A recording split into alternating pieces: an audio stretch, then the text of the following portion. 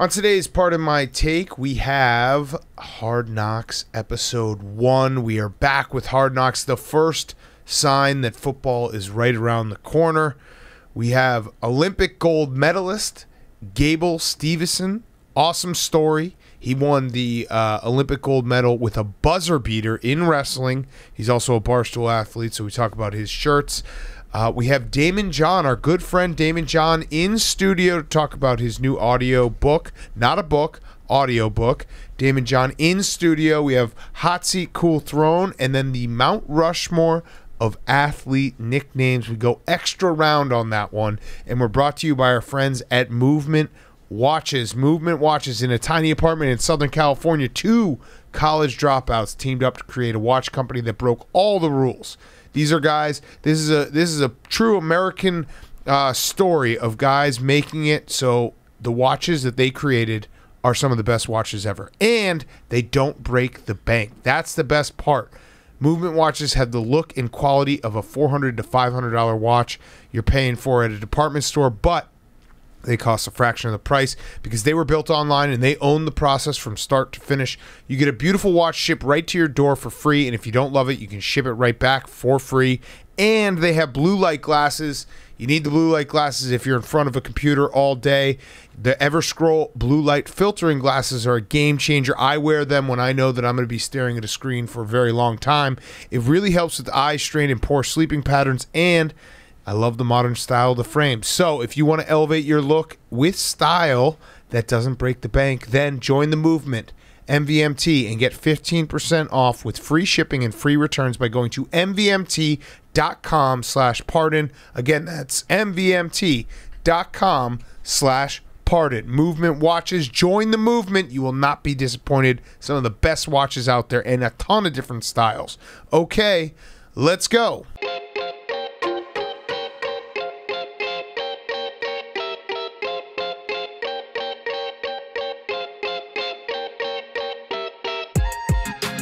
Welcome to Part of My Take, presented by MVMT. Watches, mvmt.com/pardon. Go right now, get 15% off. Today is Wednesday, August 11th, and Hard Knocks is back. Football is back. It is the first sign that football is back. It's a rite of passage. It's like the first leaf falling off of a tree in the fall. When Hard Knocks episode 1 drops, it feels like you get that warm feeling of, oh, I've been here before. Oh, we have maximum amount of football ahead of us. It felt so good. Just the sounds of the pads hitting against each other. That's, to me, when football wasn't even back, when they started Hard Knocks. Hold on, Hank messed something up. I have yours. Can you clap again? I have yours. We can. All right, so you can use mine. But yeah, just pick up from where you are. Hold on, PFT, 1 sec. Okay. Is he good? All right, okay, yeah, so just pick up from right there.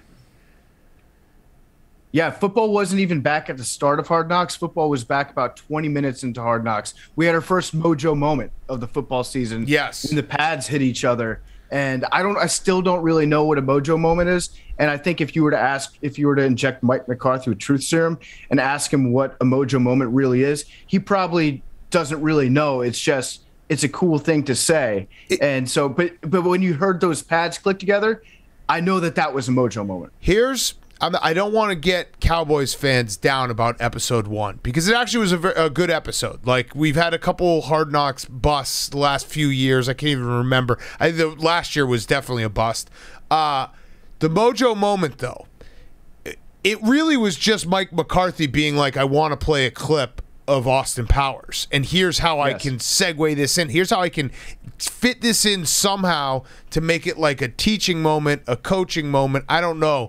And it gave me a flashback to Fred Hoiberg when the Bulls were really struggling. He started playing like old school in Animal House to try to loosen up the team. I just feel like that's when your coach is playing Austin Powers to try to teach you football. I don't know. Maybe I'm just projecting here, but that feels a little off. It was a little bit off, but you're right. I think he really likes the movie Austin Powers. And I don't think that mojo was from The Spy Who Shagged Me, by the way. I think that was from the other Austin Powers. So the first one. So he's shoehorning 2 Austin Powers clips into his big team meeting at the start of the year. It was like something that Michael Scott might do. Yeah. Where he's like, you know, what's a really funny movie I enjoyed that I'm going to make you guys watch? Like, Mike McCarthy's going to end up playing all the 80s sex romps for the boys. Like, they're going to play PCU at some point. He's probably going to put on a clip from Porky's in the locker room and be like, this is how things were back in my day when I was growing up in Pittsburgh, boys. Yeah, I mean, Mike McCarthy, so a couple big picture thoughts I had was, number one, we do this every single summer in August when Hard Knocks comes out. We start hyping up the team that's on Hard Knocks. We all take everyone in our fantasy draft like 2 rounds too early because they're Hard Knocks heroes. This year, with the fact that it's the Dallas Cowboys who always have too much hype, and now they're on Hard Knocks, I can't see a world that the Dallas Cowboys don't win at least 15 games. And CeeDee Lamb should be a first-rounder, and Amari Cooper should be a first-rounder, and Dak Prescott, even though his arm is about to fall off, should be a first-rounder, and same with Zeke. So this, like, my brain already can't handle having the Cowboys on Hard Knocks with their hype, and then more hype on top of the hype, and I'm just... I mean, they are going to win the Super Bowl, and obviously, in my deep down like thoughts, I know they're going to probably win like 5 games. But right now, I'm sitting here like, yep, Jerry Jones. He doesn't have to kill a man. He can just wait until the second weekend of February because they're going all the way, baby. Yeah, Dan fucking Quinn is back. That's what I'm going to start calling him this year because that guy is dropping all the F-bombs in the world. He's got the hat backwards. This is a new improved Dan Quinn that we're looking at. He's rebuilding himself this year. I think he's really taken the opportunity to not be the head coach, where now he can get back to being aggressive Dan Quinn, the defensive coordinator. I mean, I don't think he took the backwards hat off the entire time. Colin Cowherd would have a stroke trying to watch him coach defense. But Dan fucking Quinn is back big time. Zeke, I actually do think that Zeke is going to be back this season. He looks good. It's Physical Elliott this year. The dude has the 6-pack back. He doesn't have the belly anymore. What? Ezekiel Elliott. It was terrible. Ezekiel Elliott? Please don't. Please don't. I know. Elliott, big time. I heard you. Please don't. No, we're gonna make this happen. He does look skinny though. By the way, he looks skinny. He looks skinny. He looks very skinny. I don't think that the eat motion where he's eating the soup or the cereal, that doesn't work for a guy that's back to being skinny again. Yeah, no, he's like sipping on a green juice. He looks skinny. I noticed it before they talked about him looking skinny. Like when you first saw him come on the screen. I have a question for you, PFT. Sus or not, buying another man a birthday gift? They have birthday week on the Cowboys. It's like back-to-back Dak and Zeke. I think it's just boys being boys. I'll put it this way. If you're at camp with somebody, then yeah, buy them a gift. Watching Zeke trying to wrap the gift, by the way, was very funny. Just buy a bag, dude. Just buy a bag. He should have gotten a bigger bag to put Dak's birthday bag in. Yeah, it was like the YouTube, going on YouTube, everyone has been there. It's wrapping a gift and tying a bow tie. Those are the two things that every person has gone on YouTube being like, let me just fire this up real quick and I'll be able to figure it out. And then it always goes too fast. But I actually think they did that on purpose. Billy pointed it out because last year, remember, was the famous birthday party between the two of them during the COVID lockdown. So this year they were like, let's make a real note of it. They were just getting each other presents here.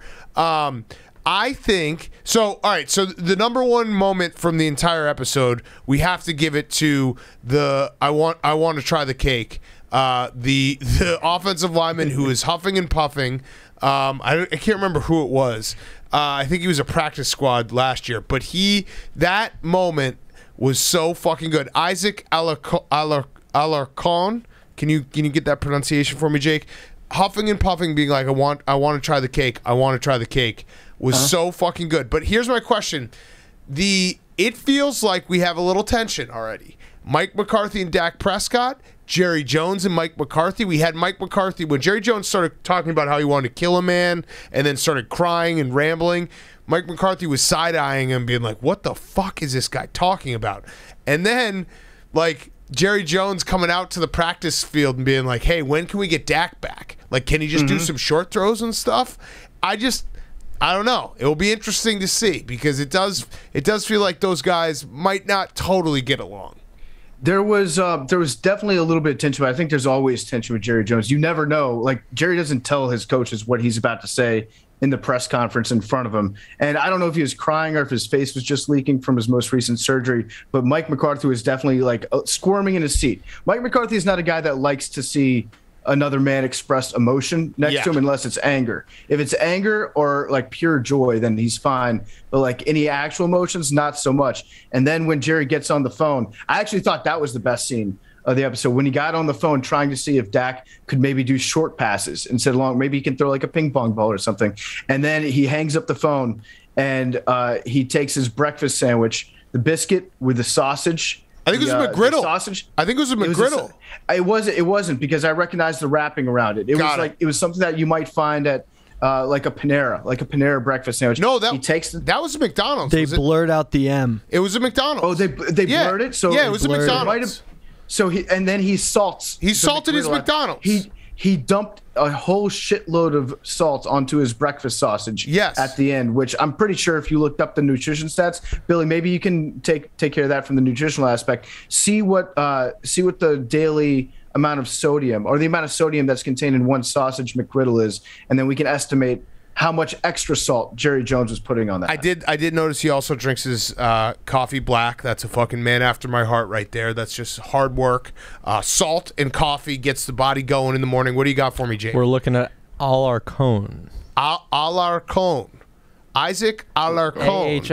AHL-ARE-Cone. I want to push back on one thing, though, PFT. Mike McCarthy did show emotion when he found out that Dak Prescott's arm is fucked up, and it made me think, is a head coach finding out that their star quarterback might be injured? I think that's the most devastating news you could ever give a head coach. Like, I'm talking, you could tell them their family just got kidnapped, and they'd be like, all right, well, we'll figure out after practice. But the trainer walking up and being like, hey, it's a muscular thing, we don't know. He got fatter in the moment. Like, he kind of, you could see him get a little winded just from that news. And it made me realize that a head coach getting that news, I need every head coach to be mic'd up when they get that type of news, because it is absolutely devastating. It's like snuff porn. I don't know if he got fatter in the moment or if his body spontaneously put on another layer, because Mike McCarthy is the king of layering up in all these clips. He's got like a long sleeve t-shirt underneath that, and then maybe a vest or a polo shirt on top. He looks like he's prepared for any weather. But yeah, he was like, immediately he was like, fuck, you got to be kidding me. But I think we'd probably have that same reaction if Ben DiNucci was the guy that was. Yes. Ben DiNucci did not look great in this episode of Hard Knocks. Every time they showed him actually attempting a pass, it was either an interception or it was like over somebody's head by 20 feet. Well, the DiNucci, which I think we should call it this, is him falling backwards in the pocket and throwing the ball. Like he's always kind of his body's half falling down, trying to avoid a sack while also attempting a throw. So I think he thinks he's Patrick Mahomes. It's an extra element. It's a sidearm throw as he's turning away from the pass rush, and then he misses it like 3 yards to the outside. But yeah, that every clip that they showed of DiNucci, it wasn't great. The other thing I noticed was, and it's going to take a lot of getting used to, is Micah Parsons wearing number 11. Yes. That is, I was watching it. I was like, this guy weighs 205 pounds, and he's a linebacker. And then I looked up his stats, and he's like 6'2" and 250 pounds. Yes. The 11 totally screws up my brain. Micah Parsons is going to be nasty. I love watching the moment where guys realize that he is a first-round talent for a reason, and he's a special player. When they were like, they had the clip of being like, holy shit, number 11 is fast.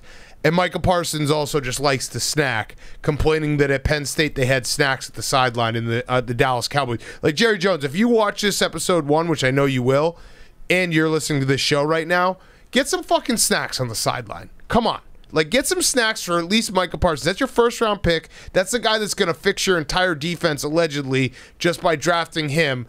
Get some snacks for him, because he was hungry. He was chowing down on orange slices at halftime, knowing he didn't even have to go back into the game when he was calculating how much sitting he had to do, and he was still, like, ravishingly hungry in that moment. That's one thing that I realize is that preseason football sucks when like even the guys that are playing, the starters, are bummed out that they have to sit down and watch 2.5 hours of preseason football. Yes. After they get, he was just like, God, this is going to suck. Do we have to do this every week? Yes. And Van Der Esch was like, yeah, especially if you're injured. Yeah, right. Yeah, which guess what? You're on the Cowboys. You're a linebacker. You will be. Yeah.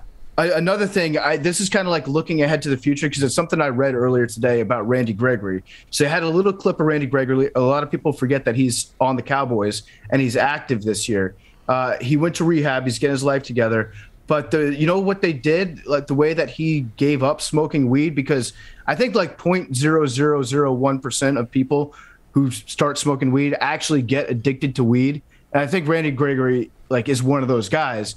But to get him to stop using drugs, he's now smoking a pack of cigarettes every day. Whoa! So instead of smoking weed, he's just blazing through cigs. That can't so they be should good. let Randy Gregory do cigs inside in the defensive room. All right, other things, quick hitters. Kellen Moore is way too young. Like that, when he was trying to talk to the offense at halftime of the preseason game, I was like, holy shit, this guy's young. I don't know, he's got to grow a mustache or something. It's something about his look. He needs to add some age if he wants to be considered a real guy. And I know there's young head coaches now, but he still looked very young. His babyface. Jerry likes to keep one guy around like that at all times, like the presumptive head coach in waiting that's a lot younger and is like his guy, just to keep the actual head coach on his toes throughout the season. Yeah. Let's see. I think that was about it. Billy took notes as well. Billy, do you have some notes for us? We pretty much covered a lot of it. Yeah. Okay. The cake. The cake was awesome. Oh, and John Bones Fossil explaining his vasectomy to like a room full of alpha male 22-year-olds. That was a great moment. Yeah, they're like, wait, so you don't come anymore. It was like you talking to all business yeah, teams pretty trying much. to figure out exactly how a vasectomy works. I also had there was Charlie Fuckaround and High School Harry. Yep. Like two guys that Mike McCarthy made up. High School Harry, I thought that was a nice little nod to our guy, little Sasquatch. Yeah. I don't know what Charlie Fuckaround is, but I liked hearing. I just like hearing coaches cuss because you don't get to hear that on like the NFL films and all that stuff. So anytime you hear a head coach drop an F-bomb, I think that's always a real treat. Let's see, what else did I have? There was one other note that I had. Mike McCarthy in that one scene when everyone's in coaching attire and he's just decided to wear like an Ed Hardy going out shirt. That was bizarre. What was he doing there? Was he just trying to prove to everyone that he's got more money than them?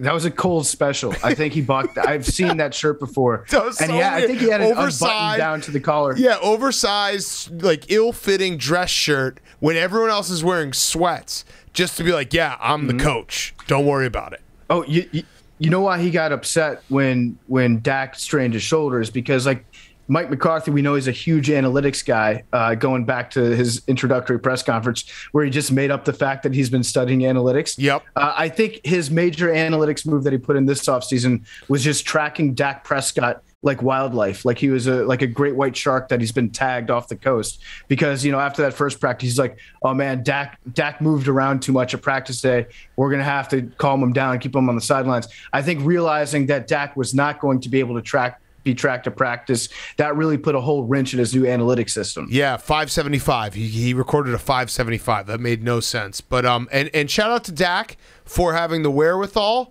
to not throw the cake, because he was about to throw the cake, and then he realized that he's got probably needs Tommy John surgery, so he didn't throw the cake. So that was I think everyone was holding their breath in that moment. Like, is Dak about to throw this cake and hurt his arm even more? I don't know what's wrong with him. I just know that when you have to start consulting like MLB training staffs, that just feels bad, right? Yeah. That doesn't it's feel definitely good. not a good sign.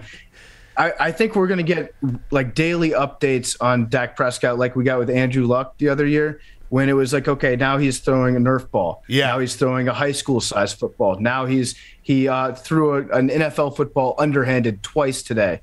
And now he's going to do long toss with a baseball over at the Rangers facility. It's going to be an ongoing saga of whether or not his shoulder is going to be okay. But football's back. I liked Football's it. back. Football's back. All right, let's get to Hot Seat Cool Throne. Hot Seat Cool Throne is brought to you by our friends at Coors Light.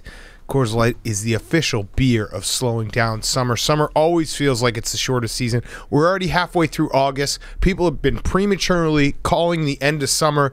I'm here to tell you, hold on. The summer is not over, and Coors Light is here for you. It is here to chill. It is literally made to chill because Coors Light is cold lagered, cold filtered, cold package. It's literally made to chill. It's crisp and refreshing as the Colorado Rockies, perfect for a moment to unwind this summer. You crack open a Coors Light. It's delicious. Summer's there. We actually just played some disc golf, which the video will come out next week during Grit Week. We were cracking open some Coors Light after each hole. It was delicious. It felt like summer. When you see your Coors Light can, make sure those mountains are blue because Coors Light is official beer of slowing down summer because it's the beer that's made to chill. We want you to savor every second of summer. Get Coors Light in the new look delivered straight to your door with Drizzly or Instacart by going to CoorsLight.com/take. Celebrate responsibly. Coors Brewing Company, Golden, Colorado. Coors Light, the greatest beer ever created. Fact. Hot Seat, Cool Throne, Hank. My hot seat is Dennis Schroeder. Yeah. He was offered a 4-year, $80+ million deal last year with the Lakers. Get to play with LeBron James, Anthony Davis, two good players, some people say. He rolled the dice. He rejected the deal. Said he wanted $100 million. He bet on himself. Today, he signed a 1-year, $5.9 million contract. Minimum, that's the minimum you can sign for with the Celtics. So he's betting on himself again. Yeah, well, This cool guy's throwing a Celtics. It's good for the Celtics. Like, you're going to get the hungriest, Dennis Schroeder you can get. Well, you know what? But that's tough. Always, That's a Also, tough- last that's a tough year bet. was also the hungriest Dennis Schroeder. I'm always in favor of guys betting on themselves.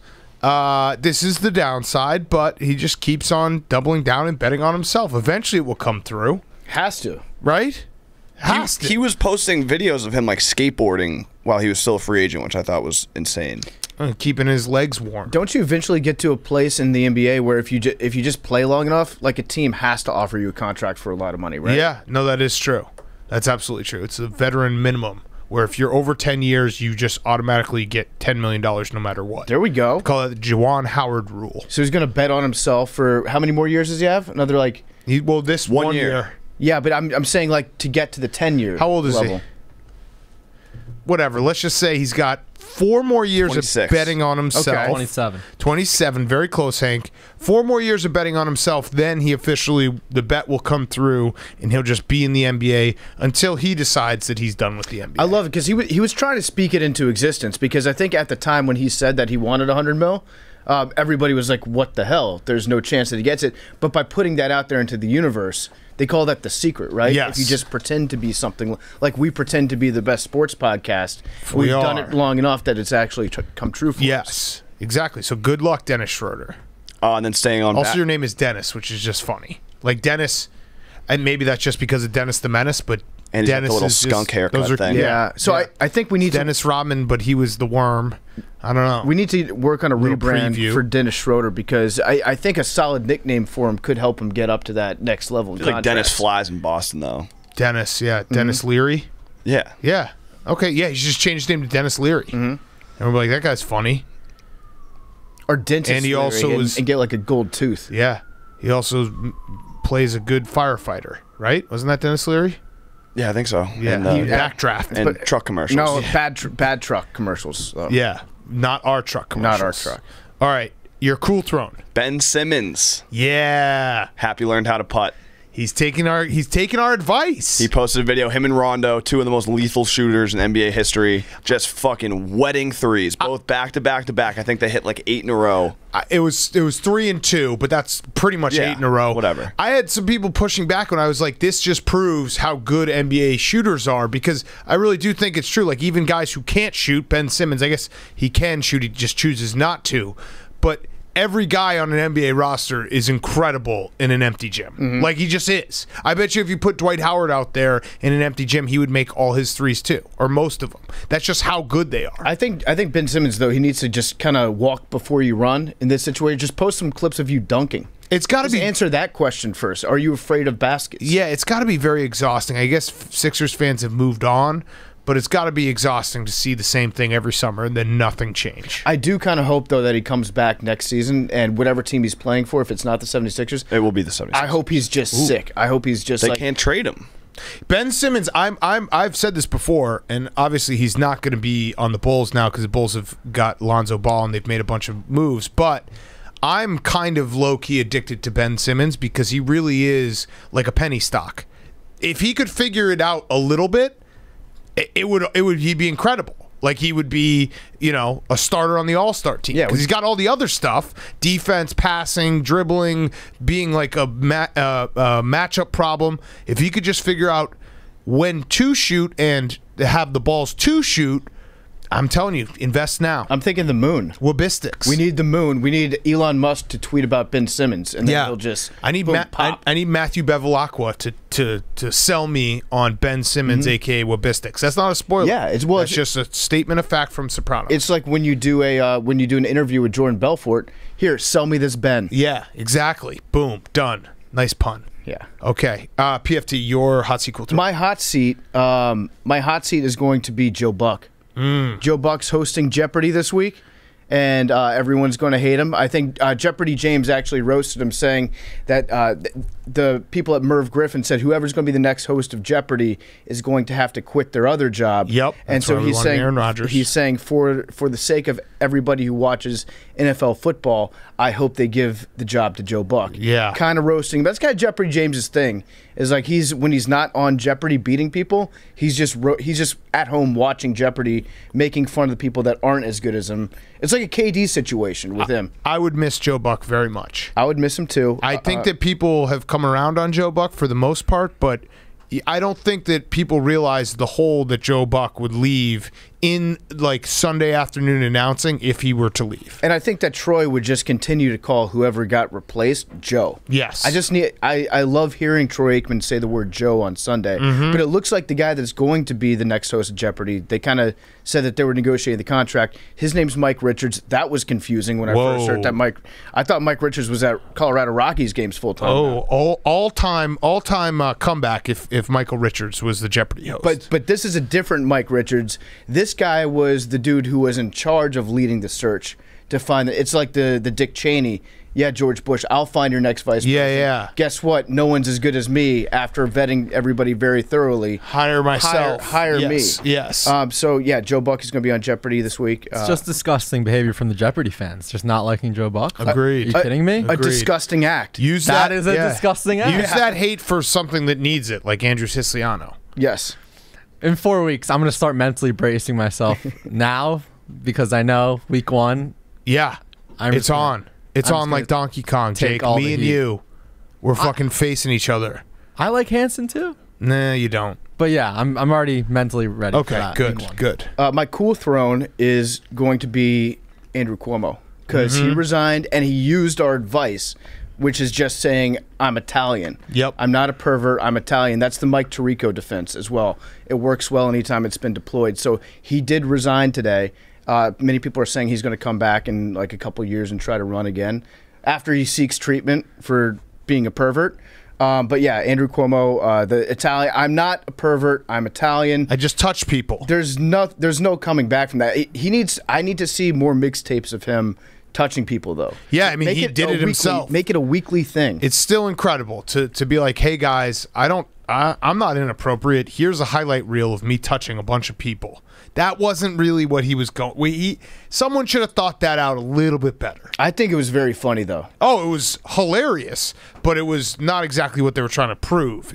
He should have been like, I don't touch people, and just deny, like most politicians. Yep.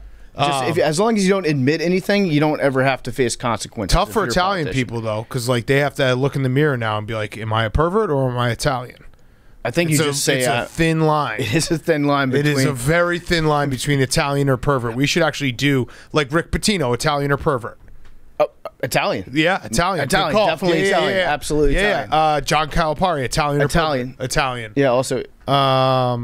Bill Cosby, Italian or pervert. I'm going to go pervert and also R word. I think he's pervert. Yeah. How the fuck is he out of jail? Because of technicality. That's the worst technicality. They said essentially the prosecutor Fix that said technicality now. Hey, Bill Cosby, if you agree to provide testimony, like background information in the civil trial, we won't use anything that you tell us in the criminal trial. Then they were like, hey, my fingers were crossed. Looks like we're going to take... That was Cliff Huxtable telling us that. That wasn't Bill Cosby. So, just bad prosecutorial misconduct. Mike Tirico. Yeah, no, Italian or pervert? Both. The rare combination so he's of both. the both. Yeah, the Venn diagram. All right, so you don't... Yeah. But yeah, I think you have to be one or the other. I think binary. I think Italian Mike is the one that he can. Is he more Italian or more pervert? That's the question. So it's been so long since he's been publicly a pervert that I think he's just become Italian. Okay, and Cuomo is just pervert right now. He needs to refine his Italian heritage. Right? Maybe go like host Football Night in America for a while. Yeah, and people forget about it. All right, go do the Olympics. Also, it doesn't help that you have the nipple ring. I think that's what he has to do. He has to like have a ceremony where he gets the nipple ring removed. That's big pervert behavior. Yeah, nipple rings is like, hey, regular sex isn't good enough for me. I want my nipples to be pierced so you can tickle them. Yep. Also, Cuomo went with the great defense of I just love New York too much. That's why he had to have his hands all over it for so long. He loves it so much he had to step down because he loves New York. To the point of if he could fondle New York, he would do it. Yep. But he won't because he's stepping down in 14 days, which gives a lot of leeway there for the fondling. Wait, there's 14 days of fondling. You can give a 2 weeks notice to resigning in disgrace. Yeah, he gave 2 weeks, 14 days. That's amazing. He's got to do a transition. He's got to be hands on for the transition process. So who's going to replace him? It's a female. So yeah, first female governor of all time in New York. There you go. So what really has to happen is he's going to take his successor under his wing, both wings. Yep. And then show her the ropes. Yep. It's almost like going to Top Golf with a date, showing her how to hit a driver. Yeah. That's what Cuomo's doing right now. You really got to get out there. Here's how you sign legislation. Let me get behind you real quick and show you. You got to press the flesh with the people out there. All right, my hot seat is Twitter because Jay Cutler's back. Jay Cutler's back on Twitter. It's been about 8 years. I don't know if Twitter's ready for him. I don't think he's ready for Twitter. I don't know. They're oil and water, but either way, Jay Cutler's back.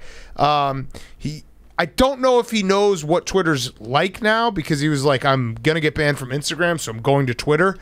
I feel like Twitter's way worse than Instagram in that respect. But, how so? In terms of unfiltered, Jay Cutler Twitter might not go jive with that. Twitter, the actual Twitter, like app, or the people actually, on you're Twitter? You're right. The app is more forgiving. You're right. Than Instagram. Yeah, it is. Except for if you try to post Olympic highlights. Right. Then it is less forgiving. But either way, it's good to have him back. He actually was a great tweeter back in the day. I actually don't even remember Jay being on Twitter. Oh, he was actually very, very funny on Twitter. It's going to be tough for him to get that check mark, though, because everybody knows the real Jay Cutler is the bodybuilder. I think he got it. Did he? I think he got it. Yeah, he did. I just saw a tweet. Yes, he got it. Well, yeah, it can't be at Jay Cutler. That's reserved for Jay has tweets. Our swole king. Yeah, no, he's back. He's back on Twitter. Yep, he's already going into, let's see, Williamson County Board of Education special called meeting. I wonder what that's about. That's probably just the curriculum for next year. Yeah, definitely. That they're discussing. All right, my cool throne is the Lions because the Lions have no turds. That's Dan Campbell said that they got no turds. So officially, they flushed all the turds out. They have no turds. He gave credit to Matt Patricia and Bob Quinn for doing a great job, which was nice because that's rare to give the guys who you replaced credit. But all the turds are out. I'm ready for some Dan Campbell football. I think I'm expecting the Lions. I'm going to bet the Lions in September. Yeah, so Jake and I were listening to Greeny on the way out to disc golf today, as is custom, and he was saying that like he's going to take the under on not only the Lions but the Texans, and they might not win more than like 3 or 4 games.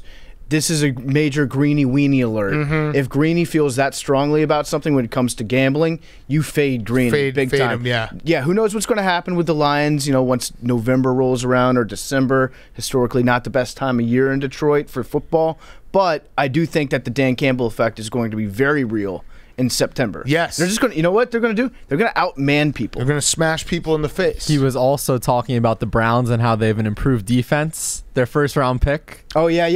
Me and Jake were like, what did the Browns do to really shore up that defense? He's like, I'm really excited about. Well, they got Jadeveon Clowney. No, but that's not what he was talking about. Yeah, I know, but that's there's nothing. Jadeveon Clowney should stay in the NFL for the next decade and just hop from team to team, so everyone can have that take of, well, they have Jadeveon Clowney now. The Titans were a terrible defense last year. If Jadeveon Clowney can put it all together again, if Jadeveon Clowney can do that play that he did against Michigan every single game this year, I think that the Browns will have a much improved defense. But Jake, what was Greeny talking? What did we discover that Greeny was talking about? So we're looking at who they got. Obviously, Clowney, Greg Newsome, the second cornerback, Northwestern. Okay, he's actually a really good player. He's a good.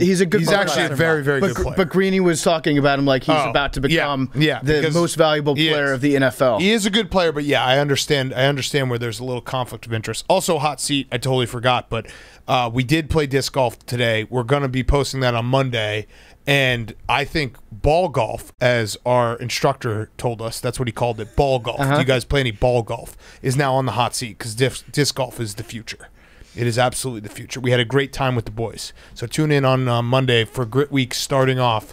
So cheap, too. It is. Did we pay? It was like $10 to get into the state park. Oh, that's it. So we could have stayed forever. Yeah. Yeah. Okay. But ball golf, that was very funny. He's like, you guys play any ball golf? Like, excuse me? Okay. Yeah, I'm gonna He's need like, you well, to I had to call specify from now He's on. like, well, I have to call it something different than what we're playing. I also said, You could just call it golf. When Golf we first too. got there, he was setting us up with discs, and I was like, I mentioned the word frisbee, and he legitimately stopped in his tracks and like stared me down. Yeah. You don't say the F He word. was like, "You mean disc?" I was Disc. like, "Oh my god, Disc. I'm so sorry." And you're But like, shout out we're Kyle. gonna He play was a awesome. 2-on-2 game. He's like, oh, doubles. Yeah. Yeah. Shout out Kyle. Great instructor. Awesome player. I feel like discs, or the word disc, is only now used in disc golf. Like you were saying froth, and I couldn't tell if that like. No, you're not supposed to say that. Yeah, because I when was you were doing saying it that too. in my head, I was like, I feel like he's probably Yeah. fuming right now. Yeah. Absolutely was getting. That was a microaggression by me. Absolutely.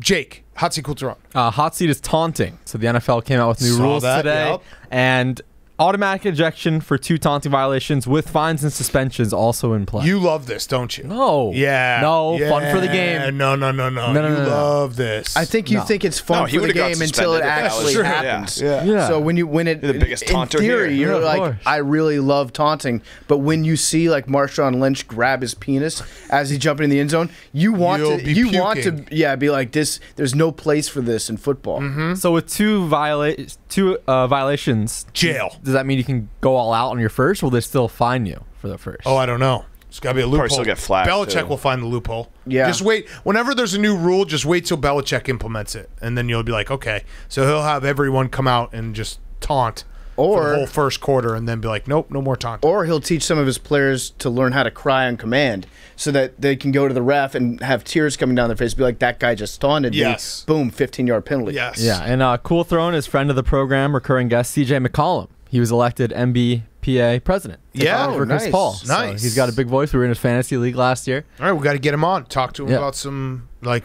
does it suck knowing that LeBron's still your boss? It's a good question. That'll be I would my like to question. hear Save from that question for me. NBA PA leadership. Yeah. Yeah, so we'll hear from him soon. That was probably part of the transfer of power. Yeah. Yeah, I mean, doesn't CJ have a winery?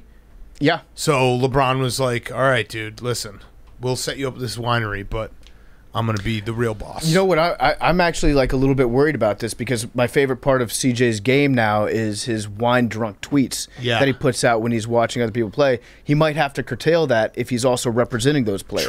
True. Billy, your hot seat, cool Tyrone. My hot seat is vegans. So Impossible Burgers, a new study came out on them. Turns out that they might be seriously damaging to your kidneys, according to a study that was released. Good. So, but the funniest part is I love vegans. I feel bad for them. That's terrible. the funniest part is the part that may be unhealthy was their fake blood. So They put fake blood in it? yeah, they make their burgers fake bloody. Why? What do they put in there? Why? It's like some soy protein or something. This is how far people will go to just not eating a fucking burger. Like, just eat the burger. And it might be harmful to your health. All right, vegans, Wait. you got to figure this out. I can't. Wait, so No. Billy, what was your source on that? Because I saw an article about that, but it was coming from a group called GMOscience.org, which only exists to say that all GMO products are bad. No, but the study was not by that. It was They just found the they study. published a study. Got it. Okay. And they just commented on it. We really need a better fact check for studies. True. Because you got a lot of studies. My other Where hot- do you find all these studies, by the way? One time, like when you can tell Billy is kind of bullshitting something when he prefaces the fact with "it just came out that." Yeah, and also tries to move to this cool throne while we're still on Yeah. this. My other Wait, hot wait, seat wait, was- wait, hold on. Oh, time out. I wrote. Time There are out. two key words, two key phrases. Billy says "it just came out that," or "they're now saying that." Yeah. So Anyways. where do you find your studies? This was deep in my bag of hot seats, going last. I had taunting, and I wrote it down. I literally think Jake looked over. But tell and me looked where out. you found your studies. I want to know where your studies are. Because I would like to also read the studies. ncbli.com. Billy's got a library Also, of studies. Okay, my real hot seat is the Alliance Football Club. A new documentary is coming out. And actually, Firefest is on the fire seat because it is Yeah. now going to be not the worst disaster. All right, so we're gonna documentary. watch that and do a documentary review. Perfect. Promise. Okay. Promise. My cool throne is my quarterback bracket. Sam Ellinger has been taking reps with the first team offense Billy! for the Colts. Let's And go. as I say, Sam Ellinger was going to be better than Trevor Lawrence. Yes. So we're just one That was step a 12-1 upset, right? Exactly. Holy shit. First seed. Also, he's a great quarterback now with these new taunting rules. If anybody gives him horns down, Yes. boom, 15 yards. Exactly. Billy, I love You this. found I'm Bi- now rooting for Sam Yeah. Ellinger just so that your quarterback bracket Billy was found correct. a market inefficiency. Yes. My other cool throne is the Jets defense. They're just doing amazing in training camp. Yeah, They have a bunch I saw of their that. secondary is awesome. Just Yep. like taking everything out of the air. Just like it's gonna be great to watch them play so well. Well, because they're but just they so don't good. get to play against the Jets offense every time. No, No, but that doesn't matter. that's The because it's defense the is so defense. good right It's now. So It's so good. good. Yeah, Yeah. Robert Saleh is such a great Yeah. defensive coach. Exactly. That he's Yeah. got them. They're gonna be They're going up 85 against Bears. what many people said was the most talented quarterback in this The next draft. Patrick Not Billy. Mahomes. Not Billy. And they're just picking Sam them off Ellinger. left and right. So that's incredible. So they're amazing. Yeah. And I'm rooting for them very hard. Yeah. That's my hot seat cool Good throne. job. By the way, just a reminder, I just popped in my head. We need to make sure that we bring Mario Party for Grit Week so we can play on the bus. Mm-hmm. So, Jake, can you be in charge of that? You got it. All right. Oh, also, as Peyton Manning taught us, Zach Wilson might just throw like 2 perfect spirals. Yeah. And that's why the defense is Too many- having such a good job Too catching many. him. Yeah, and if he throws 28 interceptions his rookie year, it's fine. Mm-hmm. Okay, let's get to our interviews. We got, which one are we doing first? Let's do Gable. Let's do Gable Steveson first, and then we have Daymond John coming up after him. Before we get to Gable Steveson, a quick word from our friends at BetterHelp. This podcast is sponsored by BetterHelp Online Therapy. Life is full of stressors. It doesn't matter who you are or what you have. Your life is probably stressful. It can be small stress. It can be big stress. You're probably carrying it around. You're thinking to yourself, oh, I just got to get through this week. How many times you said to yourself, I got to get through this week and then it'll be good. I got to get through this week and it'll be good. No, there's probably some stress that you have deep down, and maybe you're not feeling down and out and depressed or like you're at a total loss. But if your stress is high, your temper is shorter than usual, or even if you're starting to feel strained in any of your relationships, you could probably use the chance to unload. So unload the stress and get it out. Talk to someone who's completely unbiased about your life, someone who isn't going to judge you or take sides on anything. It helps to just talk. So BetterHelp is customized online therapy that offers video, phone, and even live chat sessions with your therapist, so you don't have to see anyone on camera if you don't want to. It's much more affordable than in-person therapy, and you can start communicating with your therapist in under 48 hours. Unload the stressors and get some unbiased feedback. You'd be pretty surprised at what you might gain from it. See if it's for you. This podcast is sponsored by BetterHelp, and our listeners get 10% off their first month at BetterHelp.com/PMT. That's BetterHelp.com/PMT. We saw a tweet from a listener a week ago who said that they use BetterHelp because they heard it on this podcast, and they've been feeling a lot better day to day. So go to BetterHelp.com/PMT. Get 10% off your first month at betterhelp.com/PMT. Okay, here he is, American hero, gold medalist, Gable Steveson. Okay, we now welcome on a very special guest. He is an American hero. He is a gold medalist in the heavyweight division of wrestling, coming straight. He went from Japan to Minnesota last night. He is joining us. It is Gable Steveson. So Gable, I got to start with my hand up. I said that you have the perfect wrestling name to be in the WWE. I didn't realize that you were named after Dan Gable, the greatest wrestler of all time. That's a lot of pressure. Was that a lot of pressure growing up that you were named after Dan Gable? It'd be like naming like a kid like Tom Brady or Peyton Manning and being like, all right, go. Arch Manning. Yeah, just try to see how you do at football. Man, no, not really that much pressure, you know what I'm saying? I am named after a legendary wrestler, but I just stick to what I do best, and that's win and just go out there and put on a good show for the people. So, I mean, when I got to the Olympic Games, it was kind of like a fast forward of Dan Gable to me, and just for me to go out there and keep the Gable namesake with Olympic gold on it is something special. It was awesome. It was awesome. It was an awesome match. Can you explain to, we were trying to understand it. We're not huge wrestling guys, but the way that you won, can you break it down how improbable it was and how like incredible to have a buzzer beater for the Olympic gold against a guy who I think, correct me if I'm wrong, he's the defending champ, right? He was the defending 3-time world champ. Earlier in that day, I beat the day before I beat the defending Olympic gold medals from 2016, and so that's probably like the equivalent to throwing a Hail Mary fourth quarter in a Super Bowl, I guess. Yeah. So I don't know. I can't even describe how I did it, but near impossible, but impossible is never. Would you say, is that the biggest comeback that you've ever had in terms of how many points you needed to get in such a small amount of time? Oh, yeah, most definitely. Normally in matches, I have not been down that much, but, you know, I'm prepared for the worst. And so when I went out there, I had a big lead, and then I got rolled up a couple of times, and I was thinking in the back of my head, like, oh, I'm about to take silver. And I was like, can that happen? And I looked at the clock, 13 seconds. I took him down one time, and the ref let us up, which is surprising because you're supposed to have like time on top. And when he let us up, I was like, I got 6 seconds to pull off a miracle. And I just kept spinning the corner, and he gave it up. And it was crazy, indescribable time. It's hard to even like tell you the emotion I feel about it. I've heard that in situations like that, for like an elite athlete, time almost slows down a little bit. Is that how you felt in those final 6 seconds? Like you were seeing things in slow-mo, like thinking one step ahead of them, or was it just like, let's go out there and let's make something happen? It was just pure heart. Like, let's go out there and make something happen. It was just, when I was spinning behind, I was like peeking at the clock on one of the sides at the corner of my eye. And as I got through, it was just like, damn, I got behind him, and I looked at the clock, and it was like 0.2, and I threw up the 2 because like from my points, and I just like knew I won. I ran over. Coach gave me a hug, and it was just it was crazy. And then afterwards, it was a guy from Georgia, the country.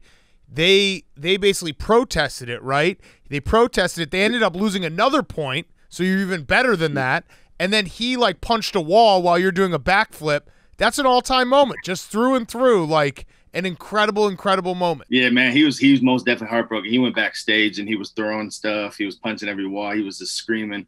But I mean, that's how the game of wrestling is. He worked his whole life to come to Olympic Games and win, and I worked my whole life to come too. And how to think of it as like it's like a do or die situation. And that day, I didn't want to die. Yeah, what would you say is most improbable? Because as an American wrestling fan, my knowledge base is limited to what I saw you do, and then remembering watching Rulon Gardner back when he was going against the Russian dude in was it Greco-Roman style, right?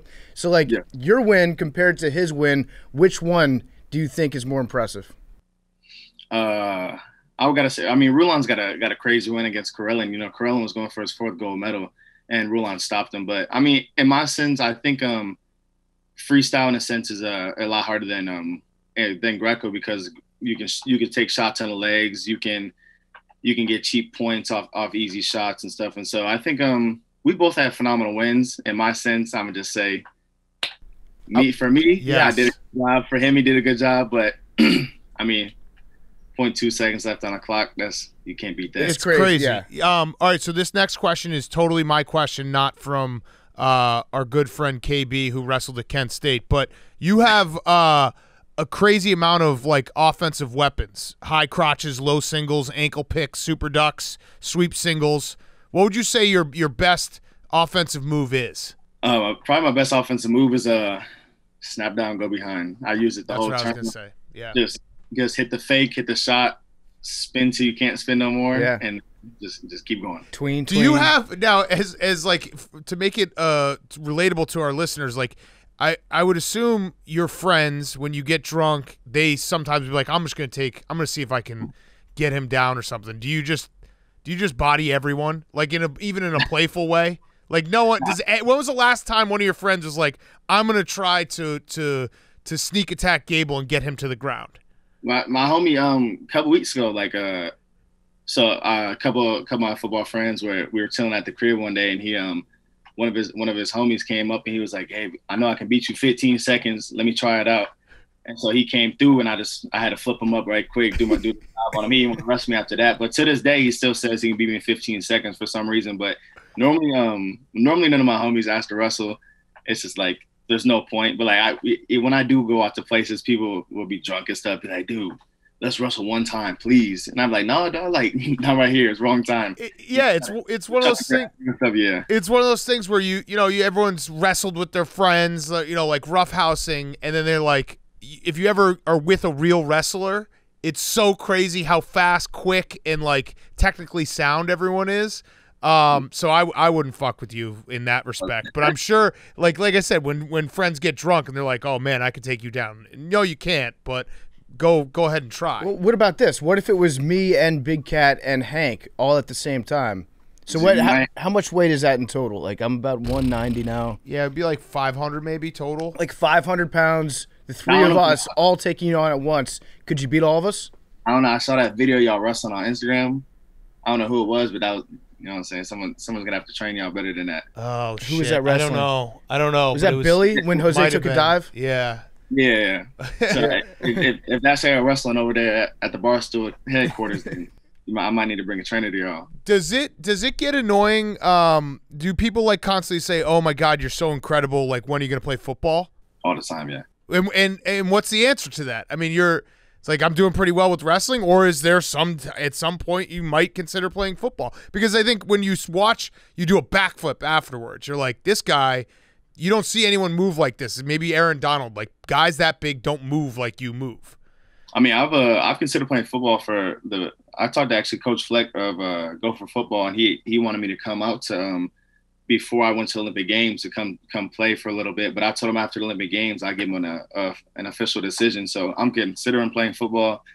I would hope one day that I can get a trial with the NFL.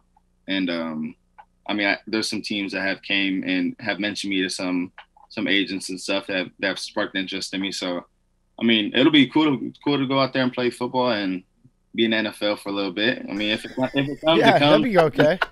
If it doesn't, I got another route I can hopefully take, and hopefully everything will play out right. So you're 6'1", 260 pounds. Do you have to cut weight to get to 260, or like how much weight could you put on? Do you think if you want to play football? I'd probably get up to 285 with the right meal plan, right lifting, maybe even probably 290. I mean, the highest I've been was 270, 275. So I've been up there. I mean, I think I still keep the agility, but with the right football training, their training different than ours. So with their program, I might shoot up quick, but who knows? What about your like lifting regimen? What, to put into perspective, what do you squat? Do you bench? I don't even know if guys bench anymore. Like what do you usually do in terms of like max weight on all the big lifts?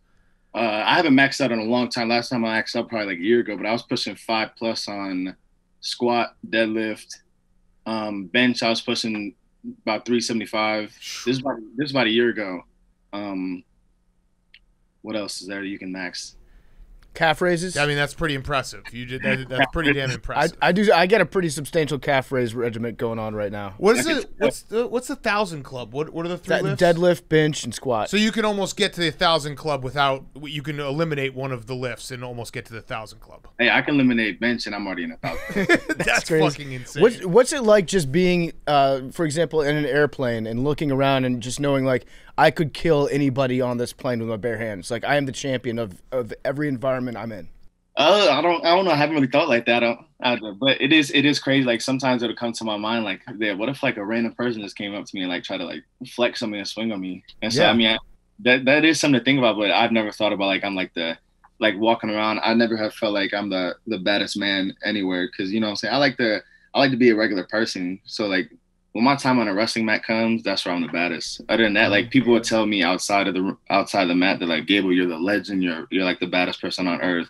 But when I go out places, it's just a regular me. Like I don't mention nothing about wrestling unless someone comes up to me. I hate even talking about wrestling outside of it. Like I like to chill. Like talk to me. I would rather talk about like Warzone and other stuff than wrestling outside of the wrestling match. What do you think of the hacker issue in Warzone right now? It's like you can't even play the game anymore. You can't, because dudes are getting so good with the wall hacks and the aimbots and they got the controllers that are hitting every shot, and then keyboard players are too good. Like look at Tfue. I see Tfue on TikTok about 8 times a day hitting sky shots and 360s off the motorcycles, and kids are just too good. So I play for fun.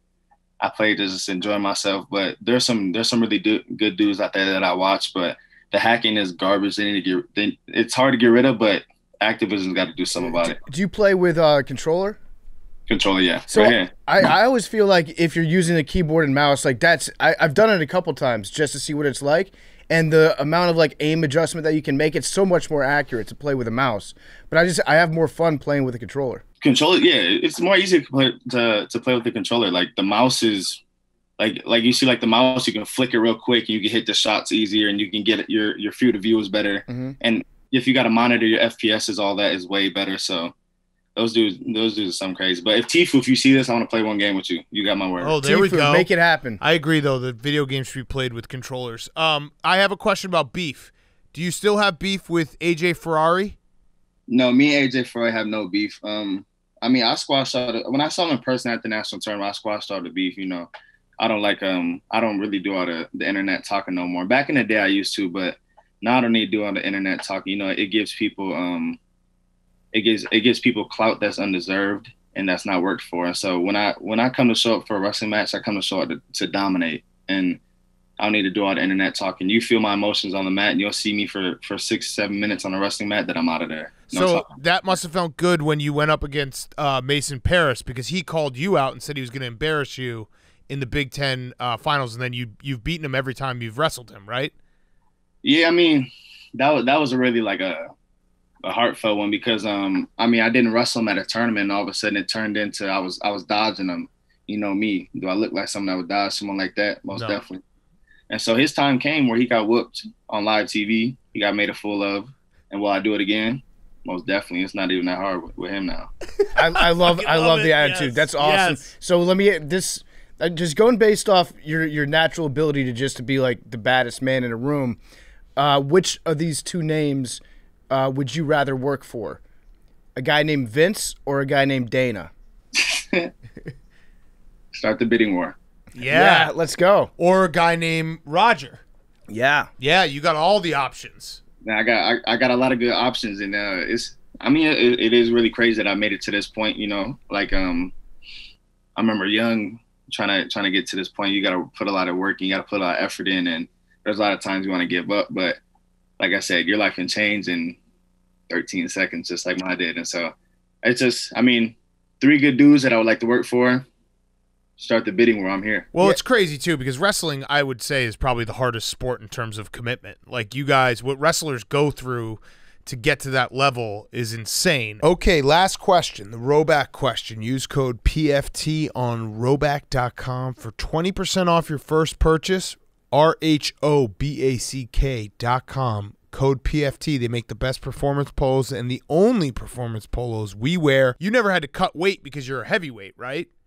Nope, never cut weight. So that you do get to pass by that part, because I know that you have teammates that are like that. Oh, yeah, that yeah. is straight insanity what they do to cut weight. It is straight insanity. There's guys on the team that are doing 15 a week, and it's like, and sometimes we'll have a duel. We'll do a Friday Sunday duel like Purdue versus Indiana because they're right next to each other, and guys got to make the first duel like 125 pounds, and the next duel, and then Saturday they'll probably get up to like 130, 133. And then Sunday morning, you got to make it back to 125. Whoa. Yeah. Oh, it's crazy. Yeah. So do your teammates kind of hate you because you just can always eat whatever you want? I room with the people that got a little leeway. So I stay away from them little dudes. You know, them little dudes, they be like 4'11" and getting cranky and stuff like little babies. They're psychos, yeah. When you were a kid, when you were growing up and you first realized how good you were at wrestling, what was that like in terms of the competition? Because I have to imagine that you were probably, like, if you're a young kid that's just getting started wrestling and you're dominant at it, other kids' parents, like, freak out a little bit, like in football sometimes, where they're like, why is this kid able to kick everybody else's ass? This is dangerous. Did you have any experiences like that where other parents were afraid of letting their kids wrestle you? Oh, yeah, most definitely. There's probably many. There's most definitely many times where I was a lot more dominant at a young age, and a lot of parents were scared to have their kids wrestle to me because I was really hard headed back then. I went out there to like physically like beat you up and push your head in the mat and make you look like a fool for a couple minutes. But as I got older, I knew like I changed myself, and I evolved to the game, and I try to make myself as more presentable person and go out there and respect my opponents. But at the same time, I'm gonna show you respect, but I have to dominate you for the time being. And so it's just how the game goes. You have to go out there and win. Like I said, it's do or die. I don't go to the wrestling mat to die. I come here to live my next life and to keep progressing. So yeah, for sure, most definitely when I was younger, I was a dickhead, but now I just like doing what I do. Yeah, now you're a dickhead with a gold medal. Yes. So yes. Yeah. Well, last thing. So you are a Barstool athlete. So the NIL, we have T-shirts that are on sale right now. Gable gets 80% of everything that we sell. So if everyone wants to support Gable, they're sick T-shirts too. We have the comeback shirt, which shows like how much you were down with 6 seconds left, and then we have one that like you're an American hero. We'll tweet them out when we post this show. But congrats, man! It's awesome. That was such an awesome, like, when you think of the Olympics, in Tokyo, you definitely had one of the defining moments because it was such an unbelievable match. Most definitely, it was something special, something I can't describe. I still haven't took the time to think about it, but yeah, most definitely. Everybody go grab your shirts. Yeah. Yep. I enjoyed my time on the show. I thank you guys for letting me come on. I'll see you guys again, always. Yeah. Of course. All right. Thanks, Gable. Appreciate it, man. Good to meet you. Yeah, thank you. See you later. That interview is brought to you by our great friends over at TickPick. If you guys don't know about TickPick yet, you should learn now. TickPick is the original no-fee ticket site that guarantees the best prices on sports and concert tickets. Guess what's back? Concerts. Guess what's back? Attending live sporting events. Why pay more on other ticket sites for the same seats that you'd find on TickPick at better prices? I bought my tickets for Limp Bizkit on TickPick, but you know what? Show got canceled. That's a bummer, but I still went to TickPick, got the best rate there. Games and concerts are back, and TickPick, no, not Dick Pick, it's TickPick with a T, needs to be your go-to for tickets for live events. And TickPick actually invented NFTs, they say, when they were the first site to offer no-fee tickets. It's great being able to buy a ticket to a live event, not have to worry about them tacking on that live fee right before you click checkout, and the price goes up. Not with TickPick.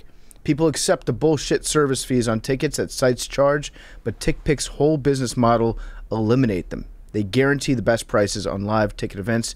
If you don't believe it, well, if you can find better prices for the same seats on another ticket site, TickPick is going to give you 110% of the difference in purchase price. Download the TickPick app today for the easiest way to save money on sports and concert tickets. Guess what? We're going to give you $10 off your first order, too. All you have to do, go to tickpick.com/take. Use promo code TAKE10 today. When you check out, use promo code TAKE10. Get $10 off your first order on live event tickets. Don't forget, download that app. Use promo code TAKE10 for $10 off. Maybe go to an NFL preseason game this week. Get $10 off. Football's back. Okay, we now welcome on one of our good friends, recurring guest. I think his third time? Third time. Third time. It's Daymond John. He is back in studio. In studio live. He's got, we got to fix something. Some issues. We'll just run through it, yeah. Oh, okay, here we go. And boom. We're going to not cut any of this. I love this. All right. That's how we operate. Okay. Probably not the same as the Shark Tank set. No, we cut a lot out there. Really? Yeah. Think about it. The pitch is an hour long. You only see 8 minutes. Is there any time someone, and we're going to get to your Audible original, Yeah, of but course. this just started my brain going, is there any time that someone comes on and you have to cut it because they just bomb so bad? No, the bombing is not a problem. But I think we see about 140 people, and you end up only seeing 90. Okay. But no one's ever like puked on themselves or anything? Yeah, people Oh, puke, they have? people have fainted. How does this person puke? You just get They so throw up. nervous. Yeah, Yeah. their lunch comes up. But it's not like what they're pitching to you isn't like an alcohol-related product. No, they that just makes get them so throw up. scared. No, they're They just get so alcoholics. scared. Yeah, right. Before right, they get there. Right. Jesus. Shows that their product works. Yeah. Yeah, there it is. Yeah. So they cut out, like you said, you get to see 8 minutes of the pitch, but it's an hour-long pitch. That to me seems really boring, having to sit through somebody talk about their company for a full hour. Yeah, but more importantly, the most boring part is generally Lori or Barbara giving great advice before they say they're out, and the advice is 10 minutes, and they're not writing a check. Yep. And I usually tell them, all right, so what are you going to do? Yeah. And Because that's the worst thing, when somebody's going to tell you no and then give you a bunch of advice. Here's why, like, So I'm gonna be you a need nice to do this, guy. you need to do this. They always say the theory is when you ask for advice, you get money. When you ask for money, you get advice. Yeah, or when Barbara just starts hitting on them and won't stop for like 25 minutes. Well, that's true, but Barbara also will at least dig into them. Yeah. She'll tell them exactly why she doesn't like them. If she thinks they have gingivitis, she's going to say it. All right, so what's advice you should give us? I'm not giving you any money. okay. I see where you're thought I going had with him that. I there. knew, Thought I had him I knew there. what once I just said that, Yeah, that I was in no. trouble. Ah, fuck. All right. So wait, is that because you don't have any money? Yeah. Hard times? I don't have any money.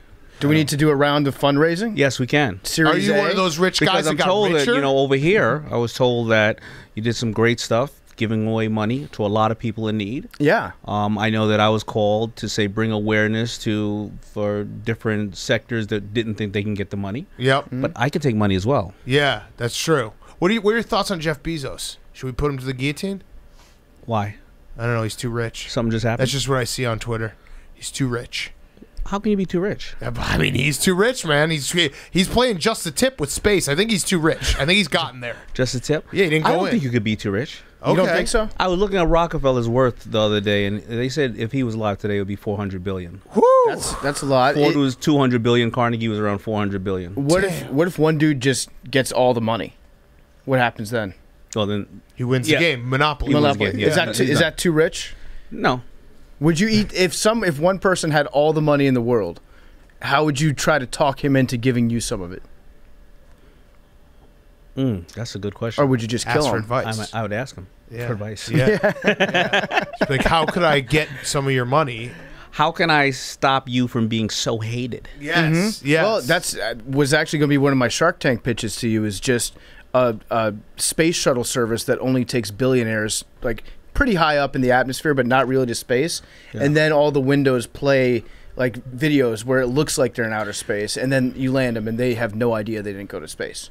I don't even think I you like have to that. go to space. That's what I'm saying. Yeah, it takes you up in the air. No, I don't think you have to go up in the air. Oh, the videos just turn on. Yeah, I think it's while just you're in the rocket. G-force inside of a studio. Basically, a roller coaster in a studio. Yeah. And the billionaires think that they just went to outer space, and then you let them off, and everybody like pretends to clap for them. Wow, you're so brave. That's I actually like that. Yeah, we run it on CNN and everything. We get them in on it. Well, how are we going to run on CM? Oh, we're just going to buy time. Yeah, right. They're gonna get paid yeah, 'cause commercial. they want the whole effect. Like, Bezos isn't doing it just to be in an astronaut I suit. like He wants that. everyone talking But you wouldn't about run on it. CNN.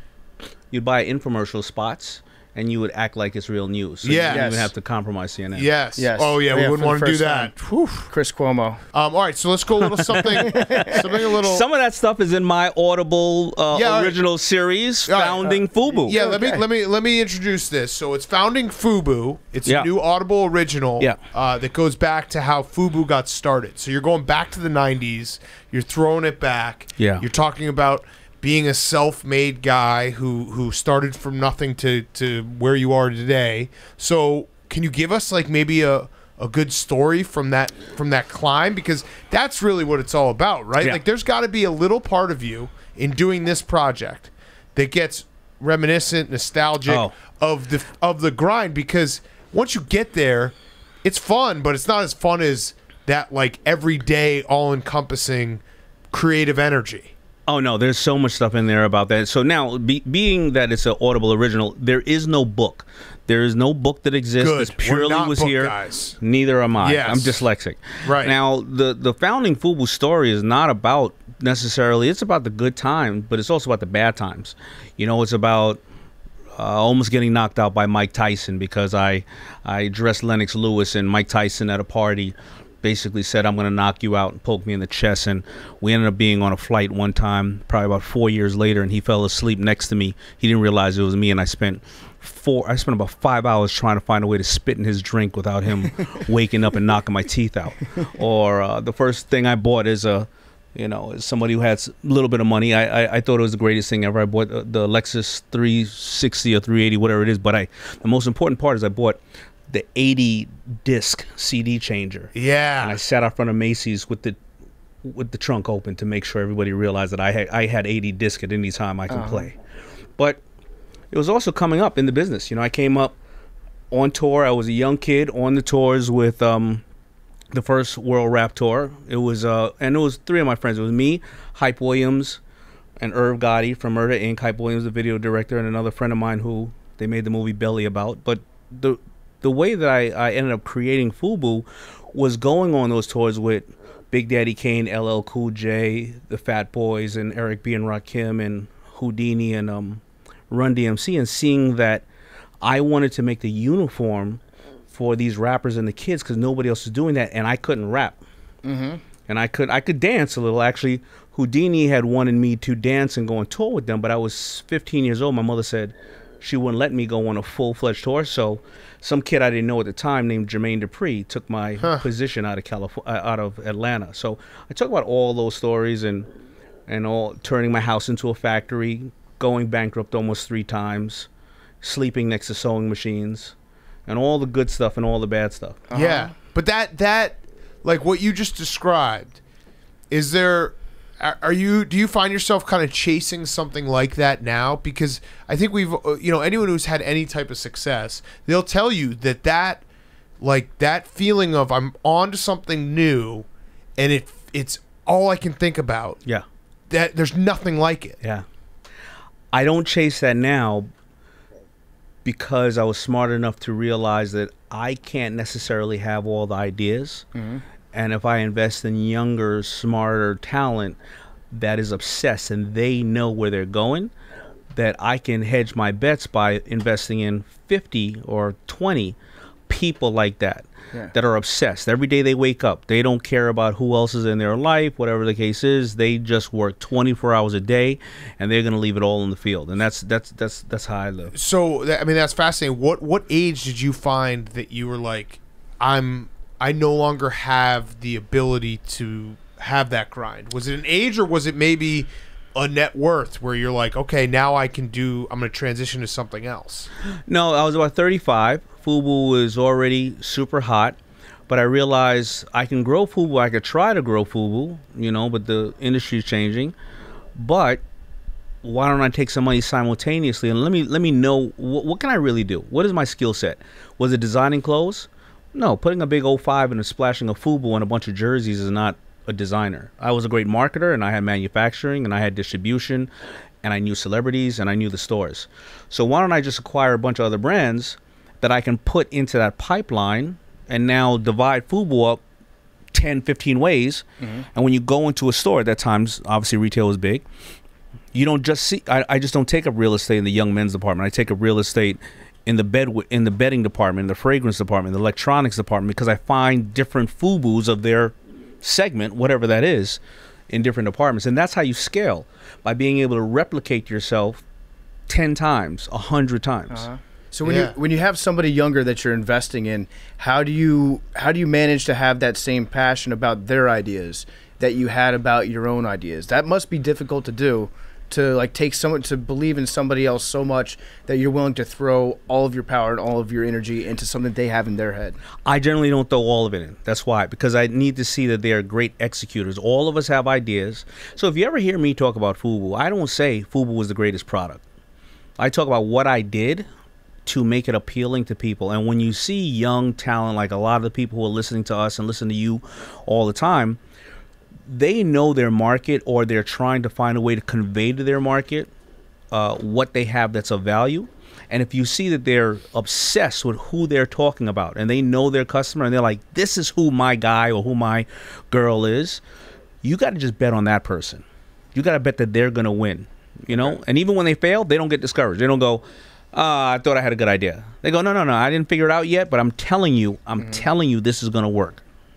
So the times that you found yourself like on the ropes, bankrupt, or, you know, close to it, what, like, I guess, let me actually phrase it this way. A lot of successful people, they get to a point of success and they kind of forget the luck that they had along the way. Mm-hmm. How much luck did you have? Like, because I know, like, myself personally, like, there's a ton of luck, like right place, right time kind of stuff that you can't replicate. I had a ton of luck. I believe there's a mixture of you were prepared for it, because if you felt like you had a ton of luck, you also had a bunch of doors slammed in your face, and you realized that that was just not a journey that you were willing to go down, or they weren't ready for you, or you didn't present it to them the right way, or you may have been too early, or you may have been too late.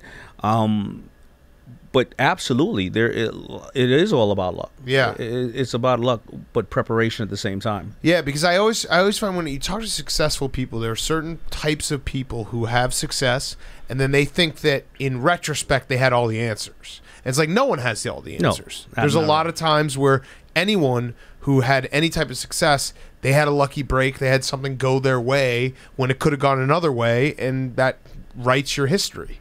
If everybody had just all the answers, then Michael Jackson and Prince were still looking for hit songs by the time when they were dying. Or Cuban, you know, he hit a great big oil well, but, you know, recently he doesn't have a large company you may know of. Right. Or the lotto winners are bankrupt 3 years after winning the lotto, and 65% of athletes are bankrupt 3 years after leaving the league. That had nothing to do with, you know, how skilled they were. You weren't able to be prepared for the next thing coming down the pipe. So who was the biggest rival of FUBU when it was still in that, you know, very much upward trajectory, kind of new startup type environment where things were you were just starting to like touch a nerve in the culture in America? Was there a rival that you had to look at and say, I'm going to beat this guy? No, not really, because we had everybody was a rival and nobody was, because we were the first to make like sports jerseys for fashion. So was Nike a rival? Yeah, but Nike was Nike. Mm-hmm. We were kind of chiseling away at a little bit of their piece. I mean, we did $6 billion over several years. Nike does $30 billion a year. So, you know, but as we got up, some of my friends became some of my rivals, Sean John and Rockaware, and they became some of my rivals, chipping away at me. And that's the cycle generally to fashion. A hot fashion brand lasts about 5 to 7 years. There's the unicorns like Nike and Louis Vuitton, but you'll notice whether it's Benetton or Levi's. When I came in the market, Levi's was doing $18 billion. I think they're doing $3 billion now. Yeah, Jinkos ate their lunch. Exactly. Yeah. Are we bringing Jinkos back? You're the person I should ask. Oh, I'm not. What can we do to bring Jinkos back in America right now? I have no idea. What? I haven't even thought of Jinko. Have you ever put on a pair of Jinkos? Those were the ones with the big bell bottom like that. The giant legs, the ones that like you could fit 2 Russian men inside, approximately. Why would they be Russian? Approximately. Why would they be Russian? They are well known for splitting a pair of jeans. It's cultural. but okay, so you tell me, if it's not Jinkos, what's the next fashion trend in America right now? I have no idea. So something Gap Kanye line? I have no idea. Yeah. Is there anything that like in particular that you're invested in that you think might start doing well? Well, fashion wise, clothing, or I mean, my Bombas socks guys are doing amazing. Ooh. Okay. Yeah. Those are good socks. Great socks.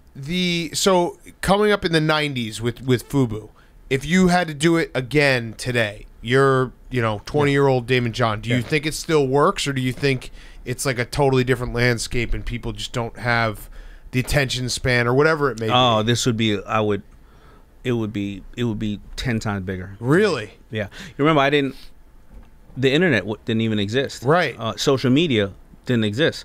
So I had to physically walk up and get into people's face to sell them something.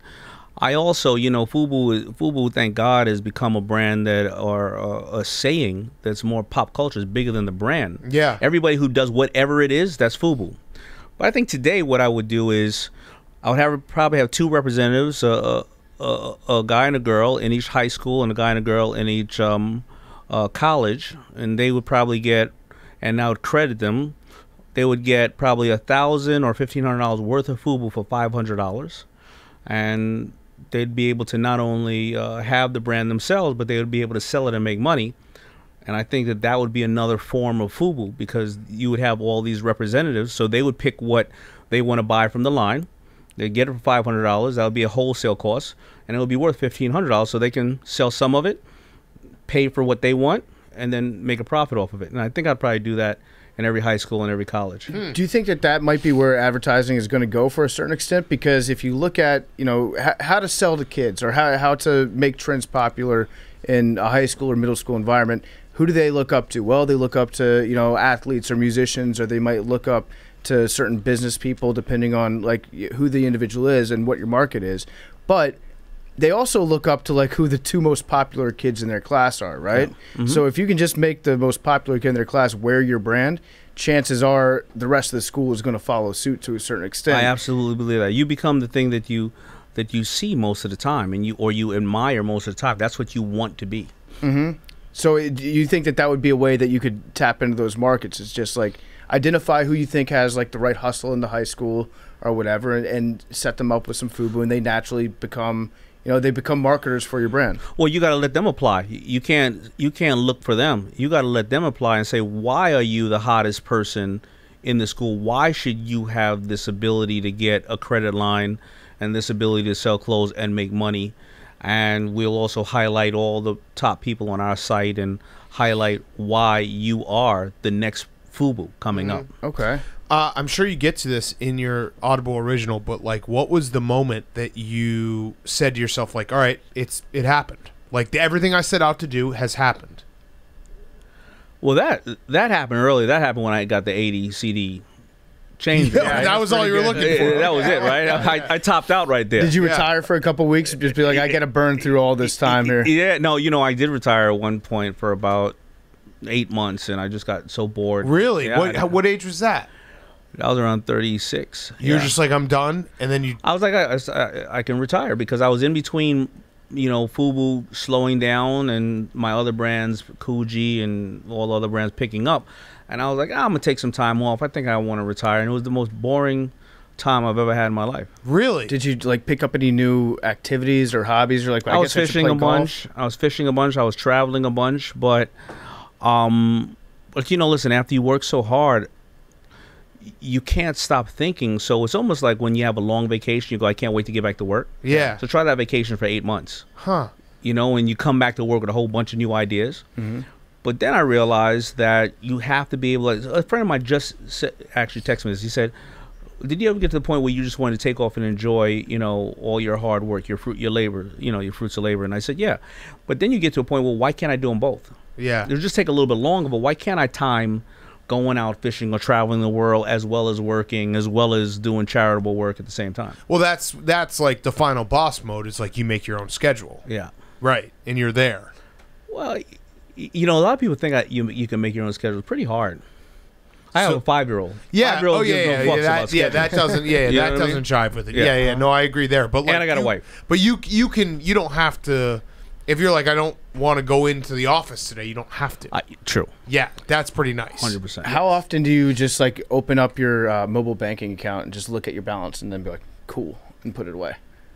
Never. Never do that. I would do that all the time. You would? I probably. You start stressing. No.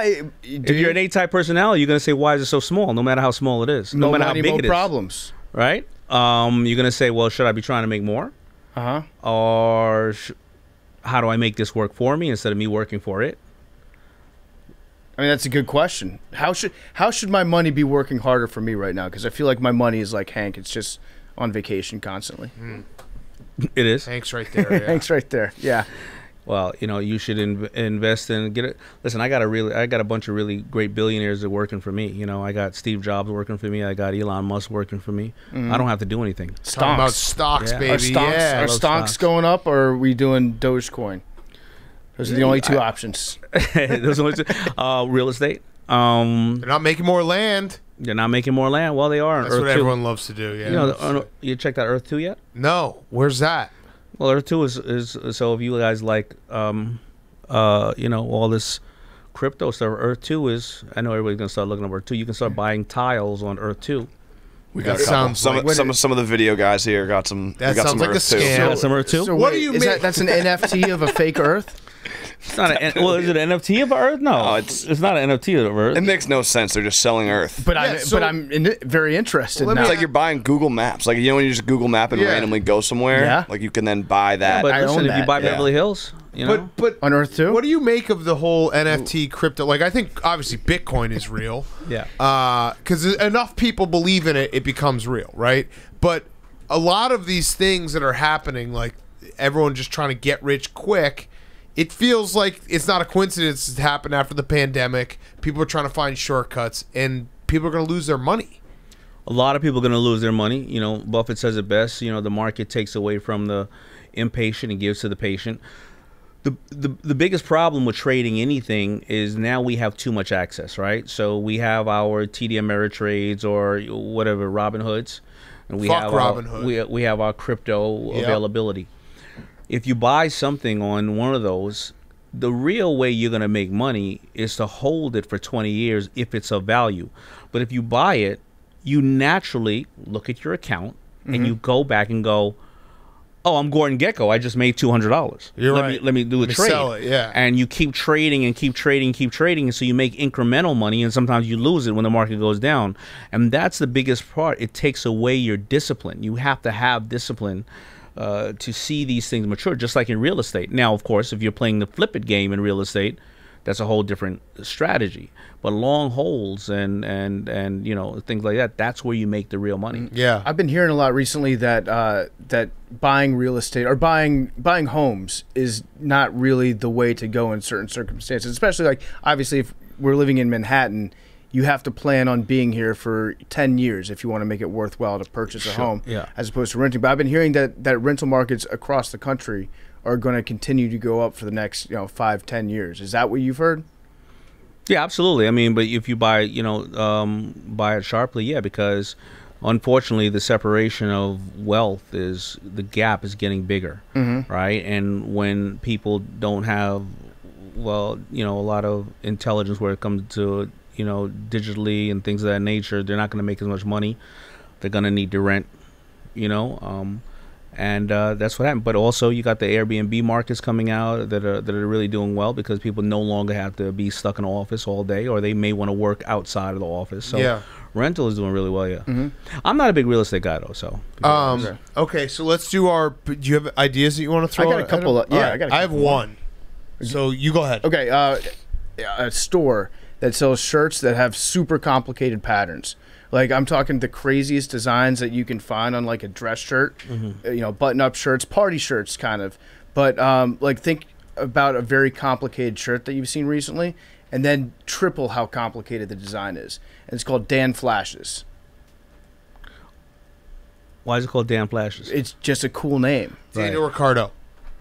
That's right. No, Is that not Dan. what? No, it's called Dan Flashes. Dan Flashes. It's called Dan Flashes. So is Total coincidence. Total coincidence. Yeah, is the shirt sewn very complicated or just designed? The patterns are the most complicated thing that you've ever seen. They have one shirt that costs $3,000.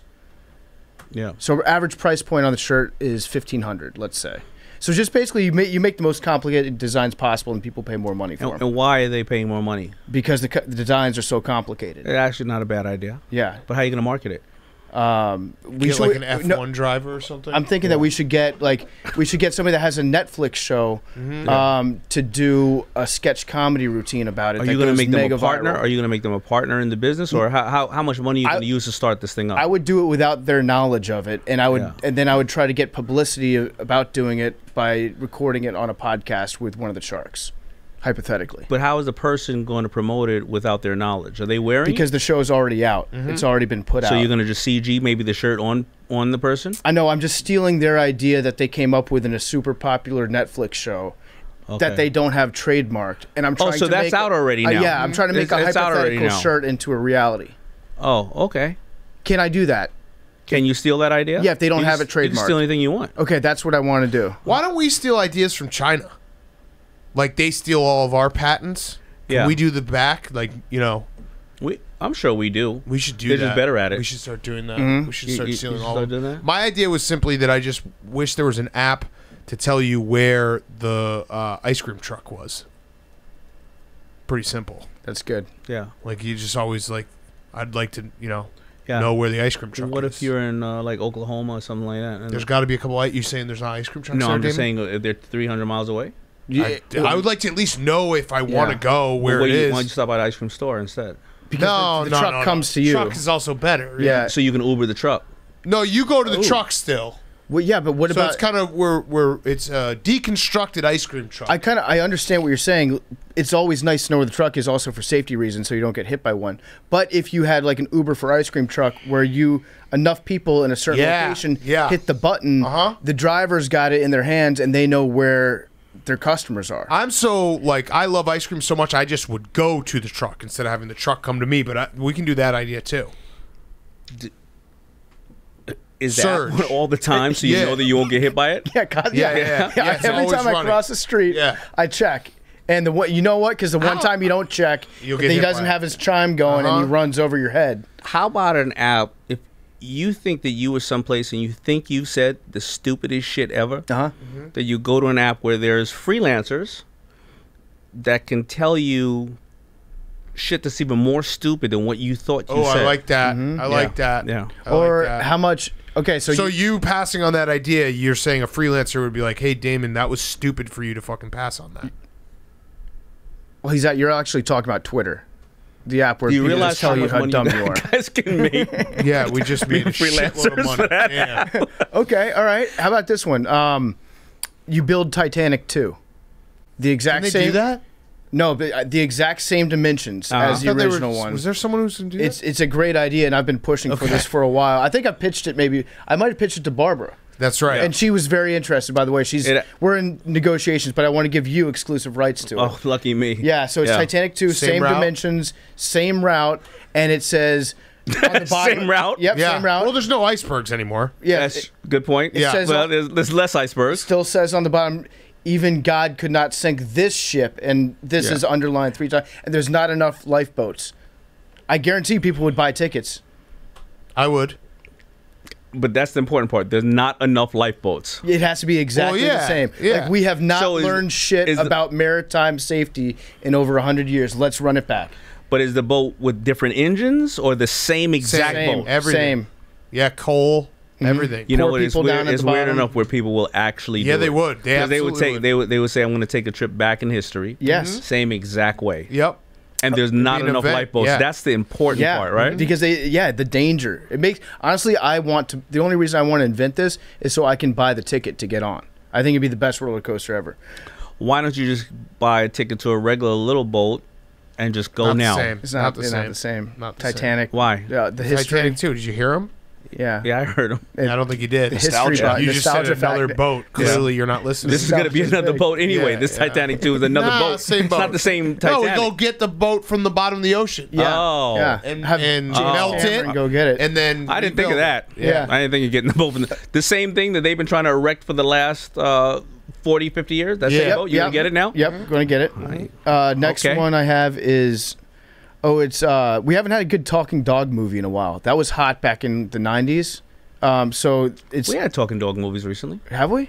Yeah. Oh, I guess maybe Which I'm one? just not seeing him. I At don't know. Clifford is coming Yeah. back out, but does he talk? I don't think he Yeah, the I talks. don't think he talks. cartoons. He's just a big ass dog. Okay, well instead of that, how about Zig when everyone else is zagging, and we'll do Air Bud, but it's with one human in a dog basketball league, and the human's Michael Jordan and the dogs are Looney Tunes. Thoughts? I have absolutely no thoughts for that. Okay, all right, that's all right, fine. that's you can fine. just say no thoughts. Yeah, yeah. Let's see, ice golf. How long did it take you to come up with these? Like less time than it does for me to say them out loud. All right. Wait, ice golf is the barber one, right? Which one? What did you just say? Ice golf. Well, let me ask you something. If I like one of them, Yeah. you want to hit that bench for me real quick or no? Yeah. Well, you don't have any weights on it. That's fine. Even better. No. How much? You want me to do reps?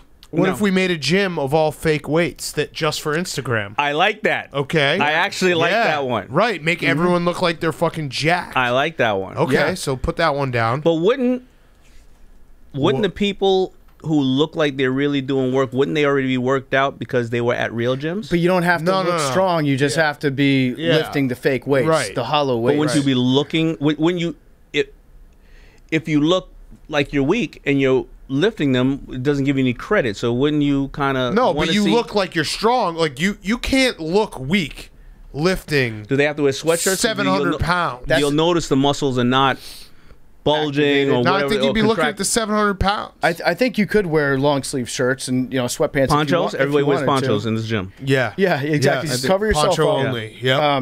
And then the other one that we had is actually a great idea. I think it's an app that tells you what the percentage of male to female ratio is at a bar when you're out on the town with your buddies, and you just like hit the thing. It tells you what kind of the scene it is there. They What like do we have call pictures that that they app again? upload. Well, it depends. Is this for, Prestige, is this for I think. What was it? heterosexuals or is it for whoever? Anyone can use it, so you just What want was to it? know what if the you ratio if is. you're in a bar that you can't tell the difference between the males and females, then you're in a very specific type of bar where you don't want to tell that difference. That's the true. name You of could that also app? market it like that too. Just like drop a pin in. What was the name? We had a terrible name for it. It was an awful name. I think it was like Prestige. Or, yeah, it was like Worldwide, you forgot worldwide. Yeah. Prestige Worldwide. But we could change the name. I think it's just Ratio would be a good name for it. Yeah. Yeah, ratio works. Sausage party. Ratio works, but why wouldn't you be able to tell the difference between the males and females, What do you mean? or women and men in the bar? You No, would be- before you Generally- go. No, oh, it's before you go. Yeah. When you're outside. Yeah. Or let's just say like we're right here. We're outside the part of my take studio, and we're thinking about going. I don't know, somewhere like Lower East Side. How about someone coming into the... No, someone's walking in the hallway right now, and they're thinking about coming in the Pardon My Take studio, and they're like, oh, it's just fucking 6 dudes. No thanks. So you can check before you even decide to get into a cab and go there. Yeah. Not a bad idea, but how are you going to know? Where are you going to get a reading on who's there? Is that a voluntary reading? Yeah, other users are there. That's Big Brother. It's a, Big Brother's a involved. community. NSA. We need the NSA to help us. We could either do NSA work or we could have the community of users that are there. And You they opt in. Yeah, and then you just put like 60%, 40%. Have you thought about creating an app where you just opt in and then we can just steal everything from the people? Because no one reads the opt-in, right? That is true. Right. So you just, in the opt-in, it says, we can steal everything from you. Something to think about there. Yeah, you guys think about a lot of Uh-huh. counterfeiting, stealing from people. Yeah, shortcuts. Yeah. We're big on shortcuts. Yeah, you're big on shortcuts. Yeah. Yeah, so you Saying. wanted to steal something from Netflix people. You wanted to steal something from China. From everyone and you as want to well. steal something now from everyone. Yeah. How about a service where people who are very wealthy contact you just to do their dirty work on the side, like henchmen for hire? Yeah. I feel like henchmen should, like that's us. Yeah. Essentially. Contract killers. Yeah. Hank just gave us. All right. Well, we've got a lot. Hank gave us- You got a lot to do. We've How given a lot. about an app where immediately when you say this, some attorney advises you on how many years you will get in jail for each one of these Apps. concepts. Yep. I like that. Yeah, yeah. An app. 3 to 5. This idea is 7 to 10. This idea is the chair. Uh-huh. I actually think that so far our two best ideas are the hollow weights, Titanic 2. I like the hollow weights. I Yep. think Titanic 2 is a horrible idea. I think people would buy it. It's not for everybody. You'll be wrong on that one. Yeah. Mr. I Rich will. guy. Yeah, honestly, if I was extremely wealthy, I probably would not want to get onto a ship that was likely going to kill me Yeah. either. But no, you'd probably get a lifeboat. Yep, that's true. Yep. Yeah, that's Yep. true. Well, women and children first. Yeah. I look You'd be like one of both. those rich guys like I'm more Who important. would than put that. their women and children on that boat knowing that Well, it's going part of Real men, Yeah. Right. No, they get it. Yeah. not cowards like you. All right, so your Audible book is out, right? It is Audible original, yeah. No Yep. book, no book Yeah, exists. don't use No the B book- word. It's for No, guys no. like us. No Yep. book exists. Yep. So go check it out. Yeah. And always great to have you in studio. I have fun with you guys all the time. It is fascinating. I go home and it just haunts me. Think about it. Yeah. Next time you opt about into 24 hours, you're gonna think like, it's kind of like ripping the scab. Or, you just keep looking at that. It's probably also life affirming to be like, I'm doing okay if these fucking idiots are successful. It's good seeing you guys. Yeah. Man. All right. Good seeing you too, man. You got it. That interview was brought to you by our great friends over at Mattress Firm. Unjunk that sleep, people. Unjunk the sleep. America has a problem. Everyone's exhausted and out of it because they're not sleeping in a bed that's right for them. The sleep they are getting sucks. This problem has a name. It's called junk sleep. If you stay up too late, if you work in bed before going to sleep, if you're watching TV in bed before you go to sleep, if you use your phone, tablet in bed when trying to go to sleep, if you're not taking the time to unwind from the day and prepare for bed, you are getting junk sleep. That can all be solved by talking to a Mattress Firm sleep expert. The sleep experts at Mattress Firm are going to match you with the best mattresses and sleep products out there based on your specific sleep preferences so you can get your best sleep possible. We're excited to be partnering with them for this year's Grit Week. We're helping to spread the word on how to unjunk that sleep. Unjunk your sleep. Go to mattressfirm.com or visit a Mattress Firm store today and speak with a sleep expert. Okay, we're gonna wrap up. We've got Mount Rushmore. I guess the question is how are we doing as a group? I'm doing great. Yeah. Let's do a quick poll around the room. Billy, how are you doing? Billy? I'm actually a little heated. Oh. Do tell. I think Jake stole my hot seat. Okay, all right. Your fire seat. Your fire seat. Billy, I took a screenshot. 6:16 p.m. The last edit I made on this note. Oh wow! Oh, wow. Okay, Jake, so Billy that's when you open. That's when you open the notes. Jake with receipts. Yep. He That's just pulled the open receipts a on note. you. He just pulled the receipt on you. Nope, just made an edit and went to 8:07 p.m. Oh! All right, so Jake, how are you doing? I'm great. PFT, you're doing well? I'm really good. I am as well. Bubba, how are you doing? Great. Okay, and then Hank? I'm good. I mean, I've been better. No, you Yeah. You good? Whatever. Good. Yeah. Are you good? All I'll say is I've moved on. Positive vibes only. Okay. Will you be participating? It's up to you. You guys are my boss. Whatever you say goes. I'm a man of my word, like I said. Hank, so it's up to you. Whatever you guys want me to do, I'll do. Nothing would make me happier than if you participate in this Mount Rushmore. Actually, the only thing that will make me happier is if Hank is happy. So whatever makes you happy, you should do. What it makes me happy is making my boss happy. So whatever you guys Okay, want we're me in the to do, happy off. then I like you do. this. And I just want to say, this. lastly, whether or not Liam made my picks or not, you guys throwing him out Rushmore is bullshit in my opinion. But that's my opinion, and I moved on from it. Okay. Cool. Agree to So disagree. you're happy now. If you're happy, then I'm happy. But I'm only happy when you're happy. No, but Big Cat, we already said that the only we're thing that makes doing me really happy good, is making so you happy. I So think if you're telling me that He's I'm not making you me happy, happy. I'm just happy. But I think he is happy because we said that we were happy. But he's got to make me happy to be happy. But I'm not. I'm happy independent of We Hank. said we were happy before Hank said that waiting for us to be happy makes him happy. I'd like to see a smile from Hank for him to make me happy. There it is. Wow, huge. That was a huge smile. All right, now I am happy because of you, Hank, which means you're happy because I'm happy. Yep.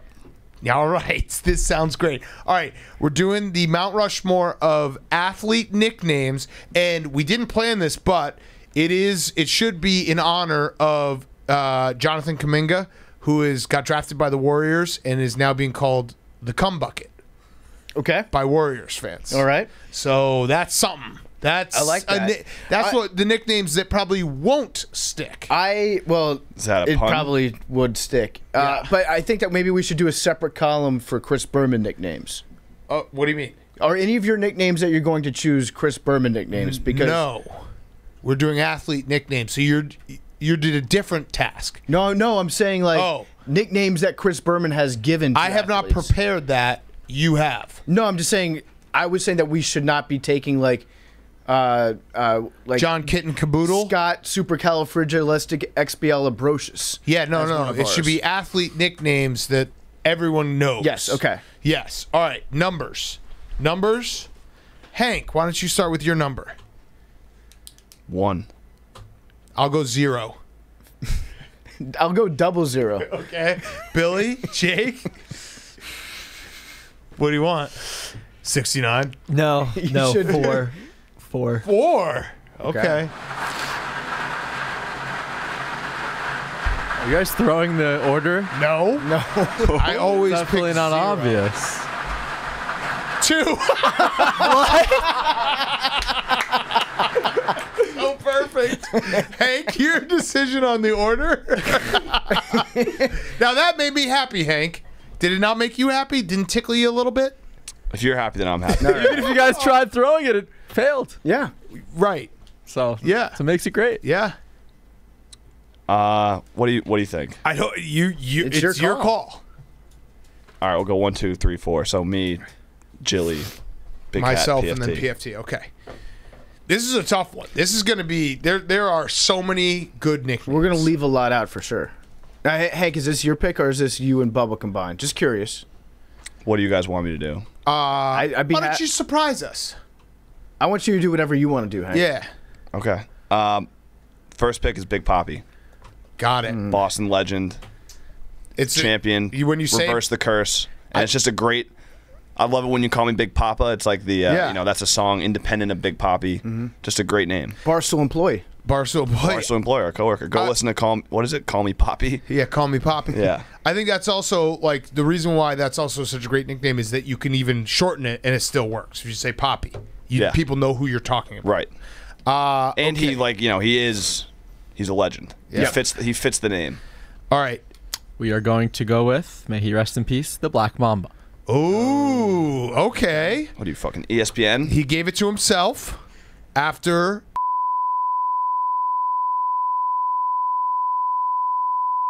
All right, I'm going to stick with the Lakers. I'm actually surprised this lasted all the way to me. I think it's probably the greatest nickname of all time because it just become his name. It is Magic Johnson. There is no one better than Magic Johnson. Irvin Johnson becoming Magic. I mean, it's just synonymous, everything about him. It feels weird when Mike Wilbon says, me and my friend Irvin. It's like, dude, that's Magic. He's Magic. Yep, there are a couple nicknames that just have become what you call the person. I'd say Magic Johnson is one of them. Another one would be Dr. J. Dr. J, Dr. good one, J, yes. straight up. Dr. J. No idea how he got the nickname, but it fits. It works. And then my second pick is going to be the Big Unit. Ooh, Randy Johnson. Good one. Good Big one. Unit. Was he 6'10", 6'11"? Yep. And nothing. That's all it's talking about is height. Killed a bird. All right. This one is another synonymous name. It's an all-time nickname, and it is a nickname. It's Tiger Woods. He's Eldrick Woods. His nickname is Tiger. It was given to him when he was a kid. There's nothing better, like when he's in his red shirt on a Sunday hunting down his prey. Tiger Woods. Italian or? I don't think. Yeah, no. Is he Italian or pervert? I think just pervert. Okay, just pervert. All right, this is a fun new game. All right, Chili, you're up. We're gonna go with Hideki Matsui, Godzilla. Okay, good one. Okay. Also, like a porn king. Yes. How many? Yes. How much porn did he have? Like 40,000 Wait, DVDs. I think. Are you thinking about Matsui or Rabu? That guy. What was? No, Matsui. I think Matsui had it. Yeah, Matsui. Yeah. Rabu was also a Yankee legend, Crazy who I think walk-up is song. unfortunately passed away. I'm going to go with pervert, by the way, for Matsui. Okay, Hideki Matsui. Well, we don't know if he's ever been to Italy. All right, good pick. Godzilla. Hank. I'm going to keep it within the family, the Barstool family. Primetime. Yeah, I had it on my list. Yep. Great pick. Actually, don't you mean Coach? Coach Prime. Sorry, no, Coach well, Prime. Yeah. Coach Prime. And then I will go with Stone Cold. Ooh, okay. I Stone like Cold that. Steve Austin. I like that. I have not consulted Jake for this pick, but I'm gonna go with the Juice. Okay, O.J. O.J. Simpson. Okay. Nice. Jaylen Brown. Oh. Nice. O.J. Simpson. I like it. All right. This is one of my personal favorite nicknames of all time, just because it gives a little love to anyone who's a little bit on the chunkier side. That would be the round mound of rebound, Charles Barkley. I had that on my list. Round too. mound of rebound, such a great fucking nickname. Way better nickname than Sir Charles. Yes. Round mound of rebound. We should normalize that when talking about Yes. Charles Barkley. Okay. All right, number 3, I'm going to go with the Refrigerator. I had it on my list. William the Refrigerator Perry, the fridge. Yep. There were all those great posters back in the day of him just standing next to a refrigerator. Yep. To be like, look, I'm as big as this thing. Yep. A classic nickname. And then number 4, You can so say, many good ones. right. You can say this is a pander pick, but I honestly think Blake the Boat Bortles, Okay, that is a pander pick. That's the definition of the a pander best of pick. all time. Yeah. Yes. That's Yeah, that is the definition of a pander At pick. least you prefaced it. Actually, Yeah. you know what? Great pick. Yeah. Positive vibes. Thanks. Good pick. Thanks, DFT. thanks. Yes. You Appreciate the, it. you the man. All right, my last your new one. show on I'm gonna Plus One. go. I'm gonna go with. I'm gonna go with Sweetness. Walter Payton. That's just a great nickname. Another one where it's like there's only one Sweetness, and Sweetness. Okay, there's so many good ones that left off. We should go 6 deep. You want to go another round? I'll go 60. You want to go another round? Everyone down for another round? Wait, does that mess up the amount of picks though? No, yeah. What if we do another round? Hank will go 3 times in a row, then Jilly, then me, then PFT last. And I go 2? No, you go 1. Because that's only 1 extra. I've only so just 1 extra. Yeah. Okay. Or you want to go a whole other round? If this were last week, I'd be like, this is crazy because, Mount Rushmore's only 4 people, but I'm positive vibes. Let's do it. Okay, Whatever let's you go want- a full whatever you other wanna do. round. Yeah, let's whatever go you a want to full do. other Big Cat. round. Here Yeah, we go. fuck yeah. Let's go. All So right. we're going to all the way, Hank, all the way back around, all the way back around. All right. We are going to go with another Laker, Shaq. Shaq. Okay. Wait, which nickname are you going to take? Shaq. Shaq. Shaquille O'Neal's his name. Shaq. Yeah, I like to say Shaq O'Neal though. That makes people very upset. The thought crossed my mind to just do 4 variations of Shaq's nickname, like the big Aristotle, The big Shaq cactus, Diesel, the big cactus, The Shaqtus, the big Shamrock, Superman. yeah, Superman, little formerly. weenie. But I did not do that. So how many do I have right now? You have 2. Okay. White chocolate Okay. and the truth. Okay. Paul Pierce. Good nickname. Yeah, very good. All right. You guys have another pick. We're doing 1 extra round, so we're gonna end with Hank. You have 2 at the end. I've made 5 picks already. No, you've made 4. No, I've made 5. Oh yeah. Okay, so you're gonna do 1 at the end. You're right. Sorry. We got lost in the snake again. Yep. Johnny Football. Good fucking. Okay, That's great- on my list. great Good nickname. pick. I don't This is know. a great draft. Having a football nickname is kind of lame. Okay. Especially when I'm playing. I'll go with. I'll Oh, go. shit. That, actually, my personal. My bad. I'll go with my personal favorite nickname that he refuses to take. Although I think he's taking it now. The Slim Reaper, Kevin Durant. That's just a fucking great fucking nickname. Great the fact that he nickname. tried to force the servant on us when he has the Slim Reaper And the Come on, Durantula. dude. And the Durantula. This were a week ago, I'd be like, that's not a real nickname if he doesn't acknowledge it. But he has you know what, Big acknowledged Cat? it. That's a good pick. No, he has acknowledged it. But he doesn't said he's use going to it. start going as a Slim Reaper. Got it. He said it. Yeah, you're right. You're right. Good pick. Good pick. Okay, so Okay, good. I'm happy you're happy, Hank. Thanks. All right, so just You to almost made clarify, me not happy there. I for a get- minute, No, I know. Which would make you not the last happy. thing, right. That's the last thing I want to Right. do. Just so you know, like if we had a scale here, you just dipped me all the way to 2 on the happiness No, but I scale. said if it was- and that would have made you very unhappy, which would have then in turn made me even more unhappy. right. So And we- that's So the we last thing avoided I all of want. that. Yeah. are we all happy before we proceed? Yes. Checking in. Yes. Yes. Big Okay. Cat's yes, then I'm yes. Good. So I have 2. 2. Okay. In that case, I'm going to go with I'll go with the Big Hurt. Yeah. Frank Thomas. I had it. I the had Big it. Hurt, I great had it. nickname. I had it. Plus, he's out there fucking everybody's wife at the gym in those commercials. Yep. That's pretty cool. Good one. And What, then can you explain these commercials? Because I feel like you've made a few references in the past few has, days, like- and I've never he's seen. selling, I like- don't know what you're talking about. It's whenever you say it. testosterone pills. Yeah, it's to keep you in great shape, and your wife's not going to be complaining about it either. Yeah. You know. All right, I PST bonks yeah, to I just wanted sex to like, stuff. yeah, I just wanted to Sex stuff. maybe get some I clarification. don't for the bonk listeners. to Frank Thomas's commercial, but I feel like No, sex stuff. when people see Frank Thomas, You're addicted to sex stuff. when women see Frank Thomas, they bonk themselves because he's on those pills. Yes. All right, so my last one, I'm gonna go with. This is another big time pander pick. Oh, jeez. Okay, fine. I won't pander. No, do it. No, do no, it. I don't. Pander. You know Just what? do it. Pander. I'm not Pander. going to. Pander. I'm not. I will not. Pander. So instead, I'm going to go with Doug Martin, the muscle hamster. Ooh, and that good was one. another nickname that he tried. What was your pander He tried pick? to get away. I was going to go with Andres Galarraga, Big Cat. Cat. Yeah. Yeah. Okay. All right. I'm gonna go a little NASCAR. Maybe the greatest nickname Oh, I of know all it. time. You're The going with- Intimidator. yeah. The Intimidator. Dale Earnhardt Sr. I mean, what are you gonna do when the Intimidator comes for you? Yeah. Richard Petty, the King. That's a pretty good That's one pretty too. good. But King James. No, but it's King Petty first. Yeah. Yeah. This It is. This league. It is really hard though in terms of nicknames. Like, I was thinking, like, you know, some guys have nicknames that just their real name, like LeBron is an example, or Michael Jordan, like Air Jordan, King James, but really LeBron and MJ are way bigger than that. I always like it when people refer to MJ as his airness. Yeah, That's but the best. but you know what I mean? Like, their names are way supersede their nicknames. Yep. I actually think that Michael Jordan's name is just Jordan. Yeah. He's gotten as close MJ or Jordan. He's gotten as close to like what Brazilian soccer players do. Yes. Just shortening their name to one thing as will ever happen in America. All right, go ahead.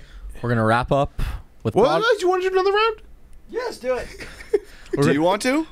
I got so many nicknames, but no, we don't have to. All right, But I have so many nicknames. to wrap up with Broadway Joe Namath. Oh, good one. Okay. Hank, this will be the end. And then we'll do honorable mentions, which have a lot of great nicknames as well. I will end with the answer. Great nickname. Yep. I had it on my list. You said that for every person. But you I didn't say have a anything. very long But you know what? list. Yeah, you're right. That's my bad. I shouldn't have even Jeez. said that. Okay. All right. I thought your Panda pick, by the way, which I thought about, but I was like, I can't do it. Playoff Daymond. Yep. But that's really just an inside joke here. All right. Things that got left off. The great one. Wayne Gretzky. I mean, you can't get better than the great one. Babe Ruth. Yeah. So would you say Sultan of SWAT or the Great Bambino? I think the Great Bambino. I go Great Bambino. Yeah. Also the Colossus of Clout. That's Colossus. the scene where they're just naming him. Yep. And Yes. Smalls doesn't know who it is. Yes. This is the best. How about Fred McGriff, the crime dog? Crime Dog's a good one. Awesome one. Big Ben. Big Ben. Ben, yeah. Yep. El Duque. He might be Duque, Italian, Ivan actually. Hernandez. Yeah, no, he's Italian. Yeah, he's Italian. Big Sexy, Bartolo Colon. Yes, Big Sexy. The Hawk, Andre Dawson. Yep. Also, Big Game James Shields. Meest, Sean Taylor, half man, half beast. Yep. Playoff The Sheriff. Oh, you know which one the Sheriff, Peyton Manning. You know which one that we totally missed that should have been on there? The Boss, Jerome Bettis. I mean, that's a fucking awesome nickname. What about Bill? And its colors are a bus color. That was the coolest part. Bill Parcells, the Big Tuna. The Big Tuna. Best in the Office. Or Whoa. wow. What? Did you really? I mean, you guys. I said it. Anyway, I said it and it stopped. Anyway, I was going to say a different nickname for Bill Parcells, but we're not going to say You were it. going to say C word, D word. Yeah, no, not going to say it. This one actually isn't well known, but I think it's sick. The Juggernaut, Peyton Hillis. Oh, yeah. Yeah. No one. I would have said that first, but Beast turns out that mode. it isn't well known. Beast True, Mode, Beast Marshawn Mode. Lynch. The Iron Horse, Lou Gehrig. That's a great fucking nickname. The Yankee Clipper, I think, is a great nickname, but this pinstripe Dan. What Liam? What are you laughing about? I think he just. Jake calling himself Yeah, the out. best in the office. Yeah. That's very funny. Oh. What about Larry Bird, the hick from French Lick? Great nickname. What about fucking Hakeem the Dream Olajuwon? Damn. Great nickname. The big ticket. I big didn't want to do. ticket. I was thinking about just doing all Boston, but I didn't want to do that. Big Country. Big Country, Bryant Reeves. I was going to say Kyle Rudolph, but yeah, also Bryant Reeves. as well. You know what? I think it was Warriors fans that gave Corey Maggette the nickname Corey Bad Porn Maggette. Because they said not all scoring is good scoring to watch. I like that one. Oh, I realized today, I did not know this until I looked it up, but Jadeveon Clowney has a nickname. You know what it is? It's Doo-Doo. Doo-doo? Doo-Doo Clowney, because he crapped in the pool one time when he was a kid, and everyone called him Doo-Doo after that. I feel like maybe we need to bring that back. That's like Poopy Davenport. Najee Davenport. Remember Yeah. where he crapped in his girlfriend's laundry In the hamper? hamper, yeah. I don't know if anyone called him Poopy Davenport except... No, actually, people call him Poopy Didn't Deuce Davenport. McAllister poop in a car one time? That feels a little too on the nose. Yeah. Well, I mean, Doo-Doo Clowney taking the Browns to the Super Bowl. Yeah. Let's see. What else? Any others that we can think of? There's another big cat, Tony Santa, U.S. soccer legend. Yep. The Red Mamba. Oh, dude, the Flying Tomato. That's a great fucking nickname. is a good Sean nickname. White. That's a great nickname. There's a guy, he's an old baseball player. When his name was actually Johnny Dickshot, but he went by, his nickname was Ugly Johnny Dickshot. I like feel that. like that's adding insult to injury. That's a good one. That's a really good one. You want to? I did look up some Chris Berman nicknames. I did not include, but I looked at them and I laughed. Obviously, Mike, you're in good hands with Allstott. Yep. Is a great one. John Kitten Caboodle is my favorite. That's also a good one. There was Miguel Tejada They Come, Tejada They Fall. That's fucking good. That's really good. Yeah. There is Jake, daylight coming, you got a Delhomme. Yup, that might actually be my favorite now that I'm thinking about it. Matt, stump the Schaub. Yup. Calvin Benjamin Netanyahu. Yep. That one, very good. All right. I think that was a great Mount Rushmore, guys. Does everyone feel good about this? Do you feel good about it? I feel great about it. I feel amazing about it. Are you sure? Are you? Oh, Butterbean as well. Butterbean. Great nickname. Iron Mike. Because that's a guy, Iron Mike Tyson. Shit. Damn. That's a fucking great boxing nickname. is filled with them. Yeah, it is true. Sugar Muhammad Shane. Ali, I think, is just... The GOAT. Yeah, I think he's the greatest of all time. Yeah. You feel good? Do you? I feel great. I feel great then. Okay. I think we all feel great. We all feel good about this Mount Rushmore? Tom, terrific. 6 deep? We went 6 deep. Wasn't Julian Edelman once, wasn't he Minitron? Oh, no, Flying Squirrel. Squirrel, yeah. Oh, Megatron is a great nickname. We left off the Honey Badger. Yep. The Honey Badger. Damn it. Danny Ricardo. Yeah. Damn it. Honey Badger was a big miss. Shit. Greg Kittle. Yeah. Great nickname. I almost want to Third leg. replace. Third leg Greg. Also great nickname. Gronk, technically. Has Russell Wilson given himself a nickname? I think he tried. Ridiculous? Yeah, he Russ tried. Dangerous? The past. He probably. yeah. He's got some things trademarked, I'm sure, and he tried to sell On merch. Google, it's the professor. The professor. The professor, Kyle Hendricks. Mad Dog, Greg Maddox was also wasn't Maddox also the professor for a little bit? Yes. Also the professor. Yes, the professor. Escalade, another good one. Who was just the kid? Griffey. Yes. Griffey Jr. Yeah. Great nickname. So many good nicknames. Oh, man. And we left off a lot, so people are going to get mad at us, but what are you going to do? That's just what you got to live with. It's part of the game. We could have just done all hockey nicknames and just added an ER. Kaner. Or an I sometimes. Yeah. You have a flow chart. Yeah. If your name ends in a vowel, you put an R on it. Yes. If your name ends in a consonant, you just put like a Y at the end. Yes. So we should do that sometime with the Spittin' Chicklets guys. All right, Billy, any recap? Anything that we missed? The study that I talked about earlier was paid for by Impossible Burger, PFD. And wait, so, they paid for their own study that fucked themselves over? Yeah, exactly. Damn. By the way, a little follow up on this: the fastest man currently, the Italian guy, Lamont. Basically, of all the sprinters to break 9 seconds 8, 9 out of the 10 have tested positive or been accused of using steroids, except Usain Bolt. So, Lightning Bolt. He's the greatest of all time. Lamont, Italian. Oh, Bong Rips Phelps. That's a good nickname. People call him that. Jake Is that the it? Snake Plumber. Ron. Wrestling nicknames are, yeah. Speaking of bong rips, not Jake the Snake Palmer, but Jake the Snake actual. Yeah. With Daymond, I don't who know who that fucking is. scared me. He was a wrestler. He had a snake in a bag. Scared the fuck out of me. Ron Laramie Tunsil. Yeah. Yes. I just dropped that one. I just invented that one right now. All right, Billy, so is that it? Yep. Oh, Bubba. Jared Goff Bubba. syrup. Oh! Wait, he put you to sleep? No, that was your guys. You guys we wrote said that. Okay, yeah, Oh, we did. Sean yeah. Timothy McVeigh. Put Yes, this on me. yeah. Don't try to flip this on me. No, I just want you to be happy. Are you? Yeah. Yeah. I feel like that was a good Mount Rushmore. We're back, boys. Casey We may Anthony never be Sherman. back. Yes. Yep. Now we're just doing just 4 more weeks. Don't worry. All right. We're so Numbers. close. Also, heads up. Jake reminded me of this today. Only 3 preseason games this year. Oh, that's nice. Yeah, so now my head's all fucked up. Yeah. Which one do we say, like, remember, this week is the dress rehearsal? I think they'll probably do 2. Week 2 is going to be the dress I rehearsal? think so. Okay. Yeah. Yeah, so that's just a PSA because I was totally blindsided That by did it. that fucks me up too. All right, numbers. 71. 99. 69. 71 is not eligible. 18. 72. Either is 2, 8. 71, 66, 60. and 2 near you. Five. There's only like 95 in there.